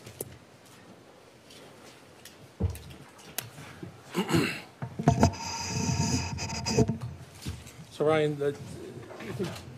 Mr. Tropasy has asked you about Mr. Miu walking away from your group of tubes after he had run up on you. Yes. Did he walk downriver or upriver? Back up towards that other group that. I'm asking about when he first stepped away. Downriver. All right, and is that the direction your tubes were going? Yeah. So he was between you and the exit? Yes. You had indicated that you were holding on to the tubes. You didn't want to lose the tubes, obviously. Yes. You paid money for them. Was the natural flow of the river carrying your tubes towards him? Yes. A lot of questions about your memory. You do recall giving your statements to the police, right? Yes. And would it be fair to say that this has been so long now that your statements to police were given when your memory was probably a little fresher than it is right now? Objection leading. Sustained. Is your memory better now? Mr. Tropasy had asked you if your memory is better now than it was back then. Yes. All right. Do you think that you remembered things better when you first talked to the police or now? Or the same? I think you said the same earlier. Probably the same, yeah. All right. Do you recall talking to the officers about the names that you'd called Mr. Miu? No. All right. You might have done that? Maybe. But it refresh your memory to see a portion or hear a portion of what you told the officers with regard to calling him a pedophile? Sure. And the point is, Mr. Tropasy asked you why you left out the fact that you called him a pedophile. Do you remember that? In fact, you didn't leave that out?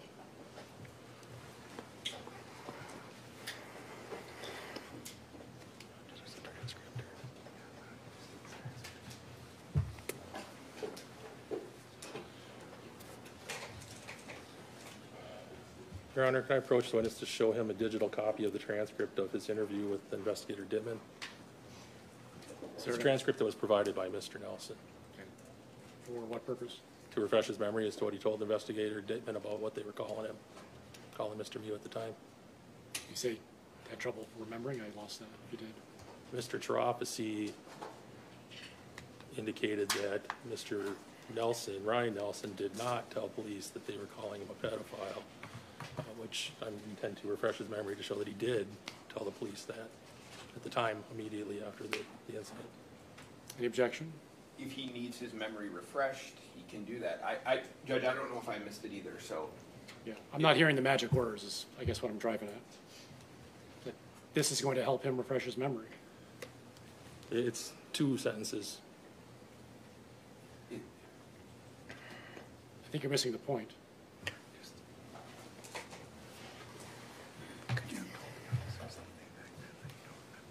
All right. I'll move on, Your Honor.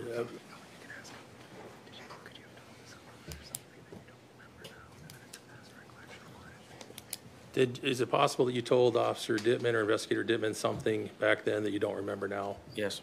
And it would, being able to see a transcript of what you said, refresh your memory as to what you told them? Yes. Now, can I do it, Your Honor? On what issue? I don't know. Oh, Sustained. you got it. Objection sustained.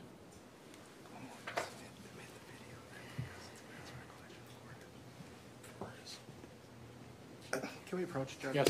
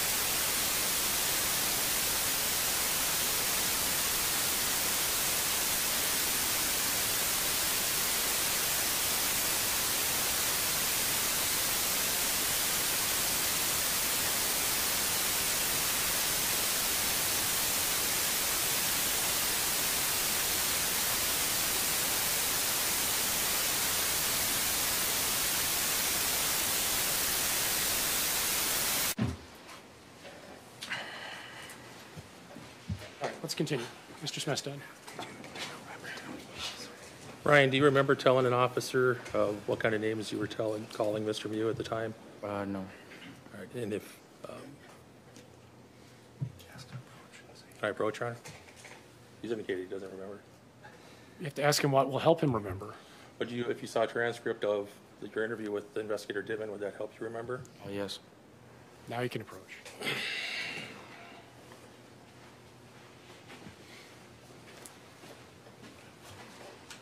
Showing your digital copy of the transcript, you can just read the highlighted portion. No. Don't read it all out, read it to yourself. That help you remember what you told Investigator Dittman? Yes. What did you tell him about the names you were calling Investigator Dittman? I said we were all calling him a pedophile and saying this was weird and he needs to get out of here. So that wasn't, was that information you were trying to keep from the police? No.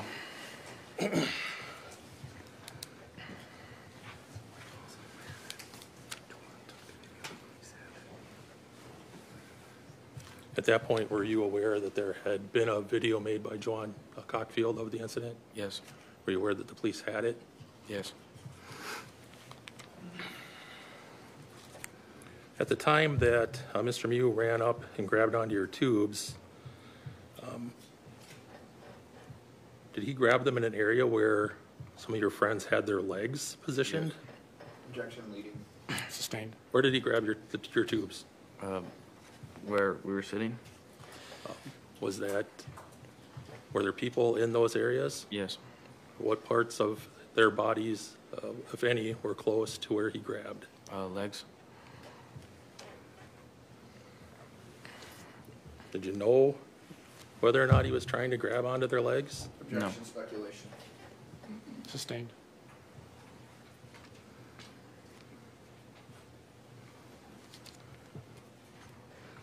Mr. Chirafisi had asked you about someone in your group saying you got 10 seconds. Do you know who that was directed at? No. Do you know who said it? No. Did you hear it on the video when he played it for you twice? Yes. Did you hear Mr. Miu being described as the person who had 10 seconds? No. Mr. Chirafisi had asked you about whether you had less fear of Mr. Miu once the other folks came up.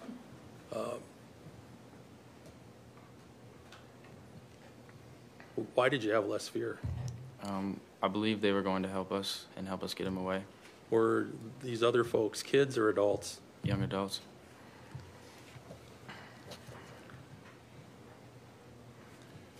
After the blonde woman, Madison Cohen, is punched, did you take the time to check to see if she had any injuries to her face? No.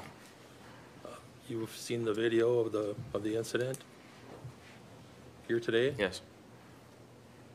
You had indicated earlier, I think, that everything sort of happened right after that, right? Yes. Did you see where Madison Cohen where she ended up going after No. she was punched? You No. didn't? Did you,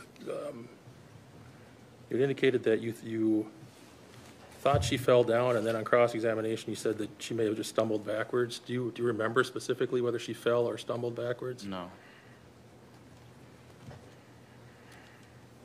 But as you sit here today, is that what your impression of what happened was at the time? Yes.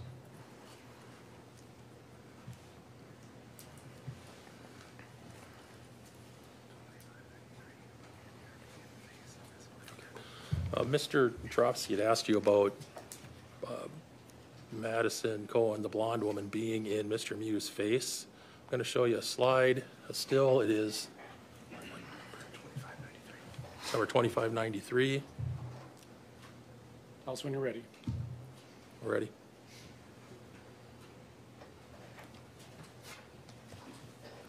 Do you see that still frame from the video? Yes. Is this what you were referring to? Yes. Is that where she was located when he punched her? I believe so. Do you remember where you were in relation to this photo off screen at that time? To the left side of the women, the right side of Mr. Miu.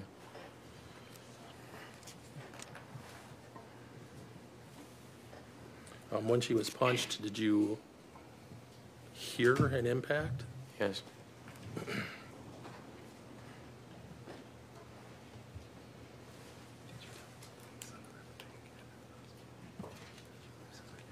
When you gave your two statements to the police, both one at the riverbank and one at the hospital, did you tell them that he had punched her? Yes. Nothing further. Mr. Trofsky? We would agree that when Mr. Miu moved over to go talk to Madison Cohen, you could have all just went right by. Yes. But you stayed, right? Yep. And you were asked about just the 10 seconds, right? You got 10 seconds. Yes. You didn't believe that was directed at you, did you? I didn't hear it. Okay. Would it make sense to you that it would be directed at Mr. Miu based on what was happening? I'm not sure. I don't know who said it. And you said that your fear was reduced once more people came, is that right? Yes. Okay, so tell me if this is fair. When it was the 6 of you, you had, according to you, some level of fear. When it became 13, you didn't have any fear. I had less fear, yes. Okay. And you knew through this whole thing he was alone, right? Yes. Okay. So at one point you know it's 13 versus 1, yes? Yes. Okay. Now, you said that you remember Ms. Cohen falling, and now you think that might be incorrect. Is that true? Falling or The stumbling. blonde, I'm sorry. Yeah. That you say she was punched and she fell. Some sort of falling or stumbling motion, yes. I believe that's true. Okay.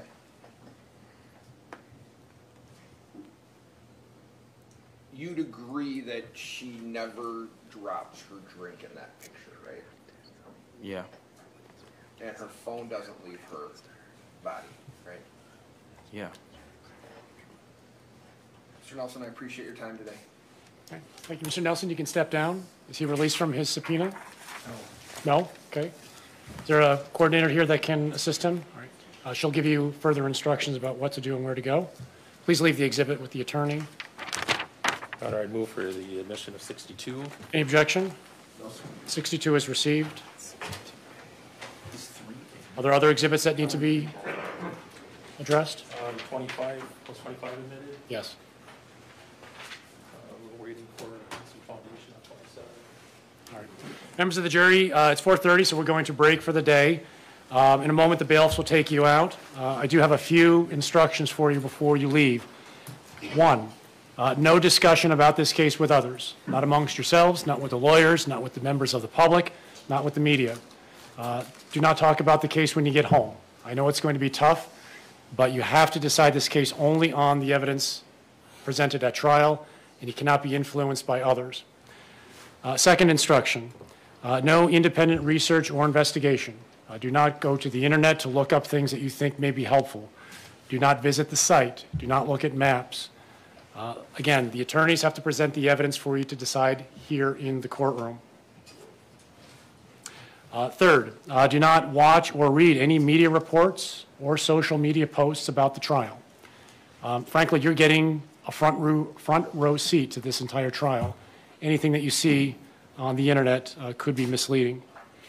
The final instruction is come back tomorrow morning. We need you all at 8 o'clock before we can get started. The bailiff will give you new directions about the entrance. You're not going to come in the main door. There's a new door that you're going to come in.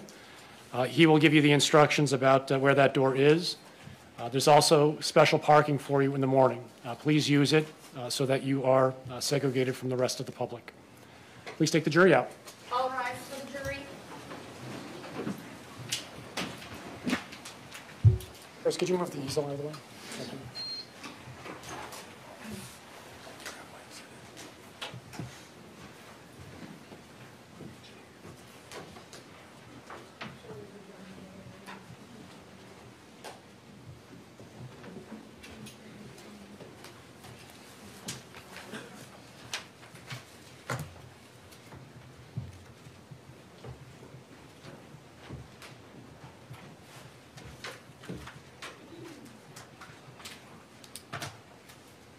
Please be seated.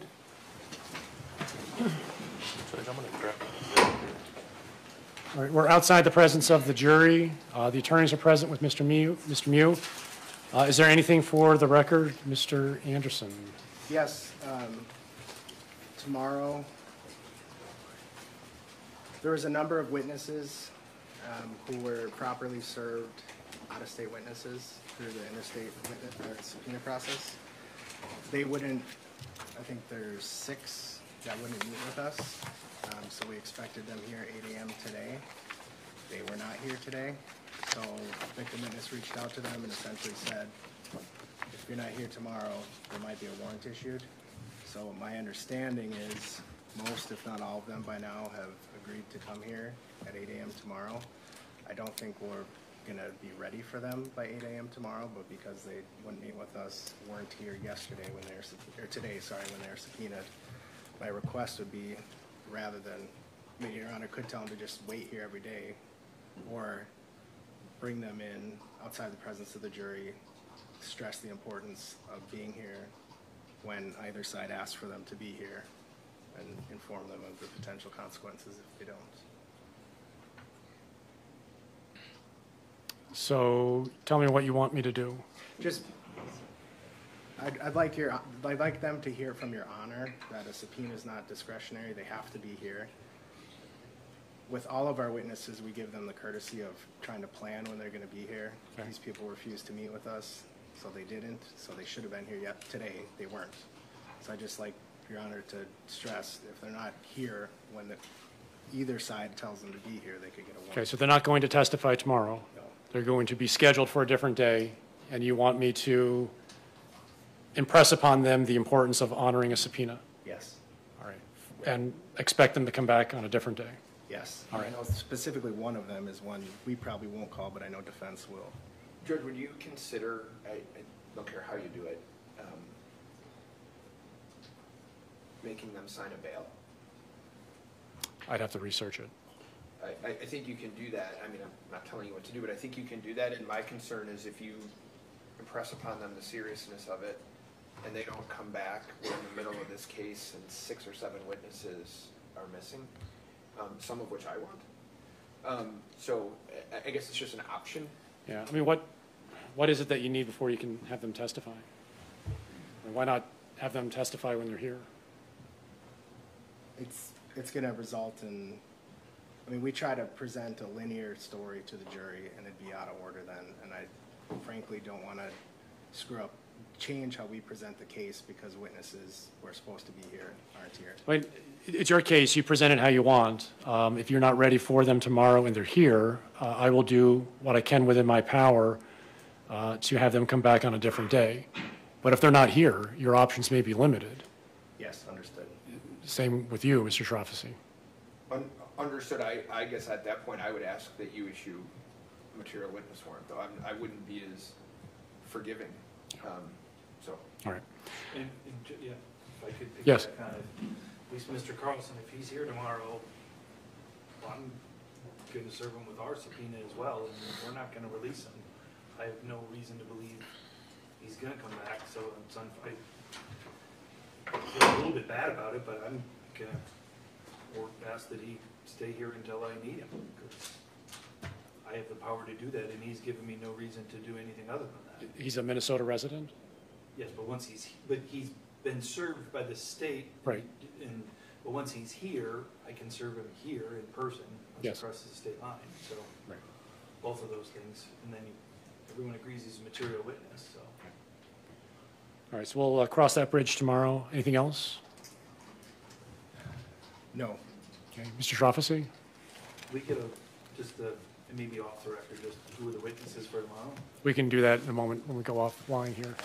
One thing I just want to comment on is, obviously, the video and the still frames are going to be an important part to both of your cases. But I am concerned if every witness called is going to be commenting on what they see in the video. Oh, I see this, I see that. The jury is the ones who ultimately get to decide what they see in the video. So to have other witnesses come in and comment strikes me as being more argumentative than anything else. Both of you did it today, but I want that to desist. I want you to desist from doing so. Mr. Nelson? Obviously, there's different ways to use it. Yes. You know, I see a manner in which we use it in the future to impeach them. They Yes. say X happened, and we want to show them the video to say not X. And so I would assume, I don't want to say free reign, but that's an appropriate use of Yes. video. Yes. I mean, for example, one question that sticks out of my mind is, I think it was with Mr. Nelson, do you see somebody else in the video holding up his hands? Do you see anything in his hands? I mean, the jury can see it as well as anybody else. So that's the type of question that I think is going to really slow us down and confuse the jury. If you need to use it for impeachment about their own testimony, that's fair game. If you want to question them about what they're doing and what is being depicted of them in the video, that's fine too. but for witnesses to be commenting on other things that they may happen to see in the video, apart from their recollection, outside of the things I've just described, I think would be a misuse of our time. Your Honor, one of the issues with that is that particular set of questions, and it's going to come up over and over, that's Isaac Schuman, and he can't testify, obviously, so that's why I asked Mr. Nelson if he had anything in his hands. I can't ask him that. I can't ask Mr. Schuman himself. I understand, but we can all see it. Right. It's plain as day. I assume the same applies for law enforcement. We're not going to ask law enforcement what they see or saw in the video. Within the confines that I've talked about, right. Right. Because otherwise, we're going to have, 40, 50 witnesses providing their interpretation and their opinion about what they think happened. Well, those interpretations and opinions are personal to them, but they're not relevant to what the jury has to decide. So I just want to stick to the facts, stick to the things that this jury is going to be tasked with doing. Okay. All right, that's all. I'll be back tomorrow and ready to go at 8 a.m. Is this yours? Share with your witnesses on it for tomorrow? Got to figure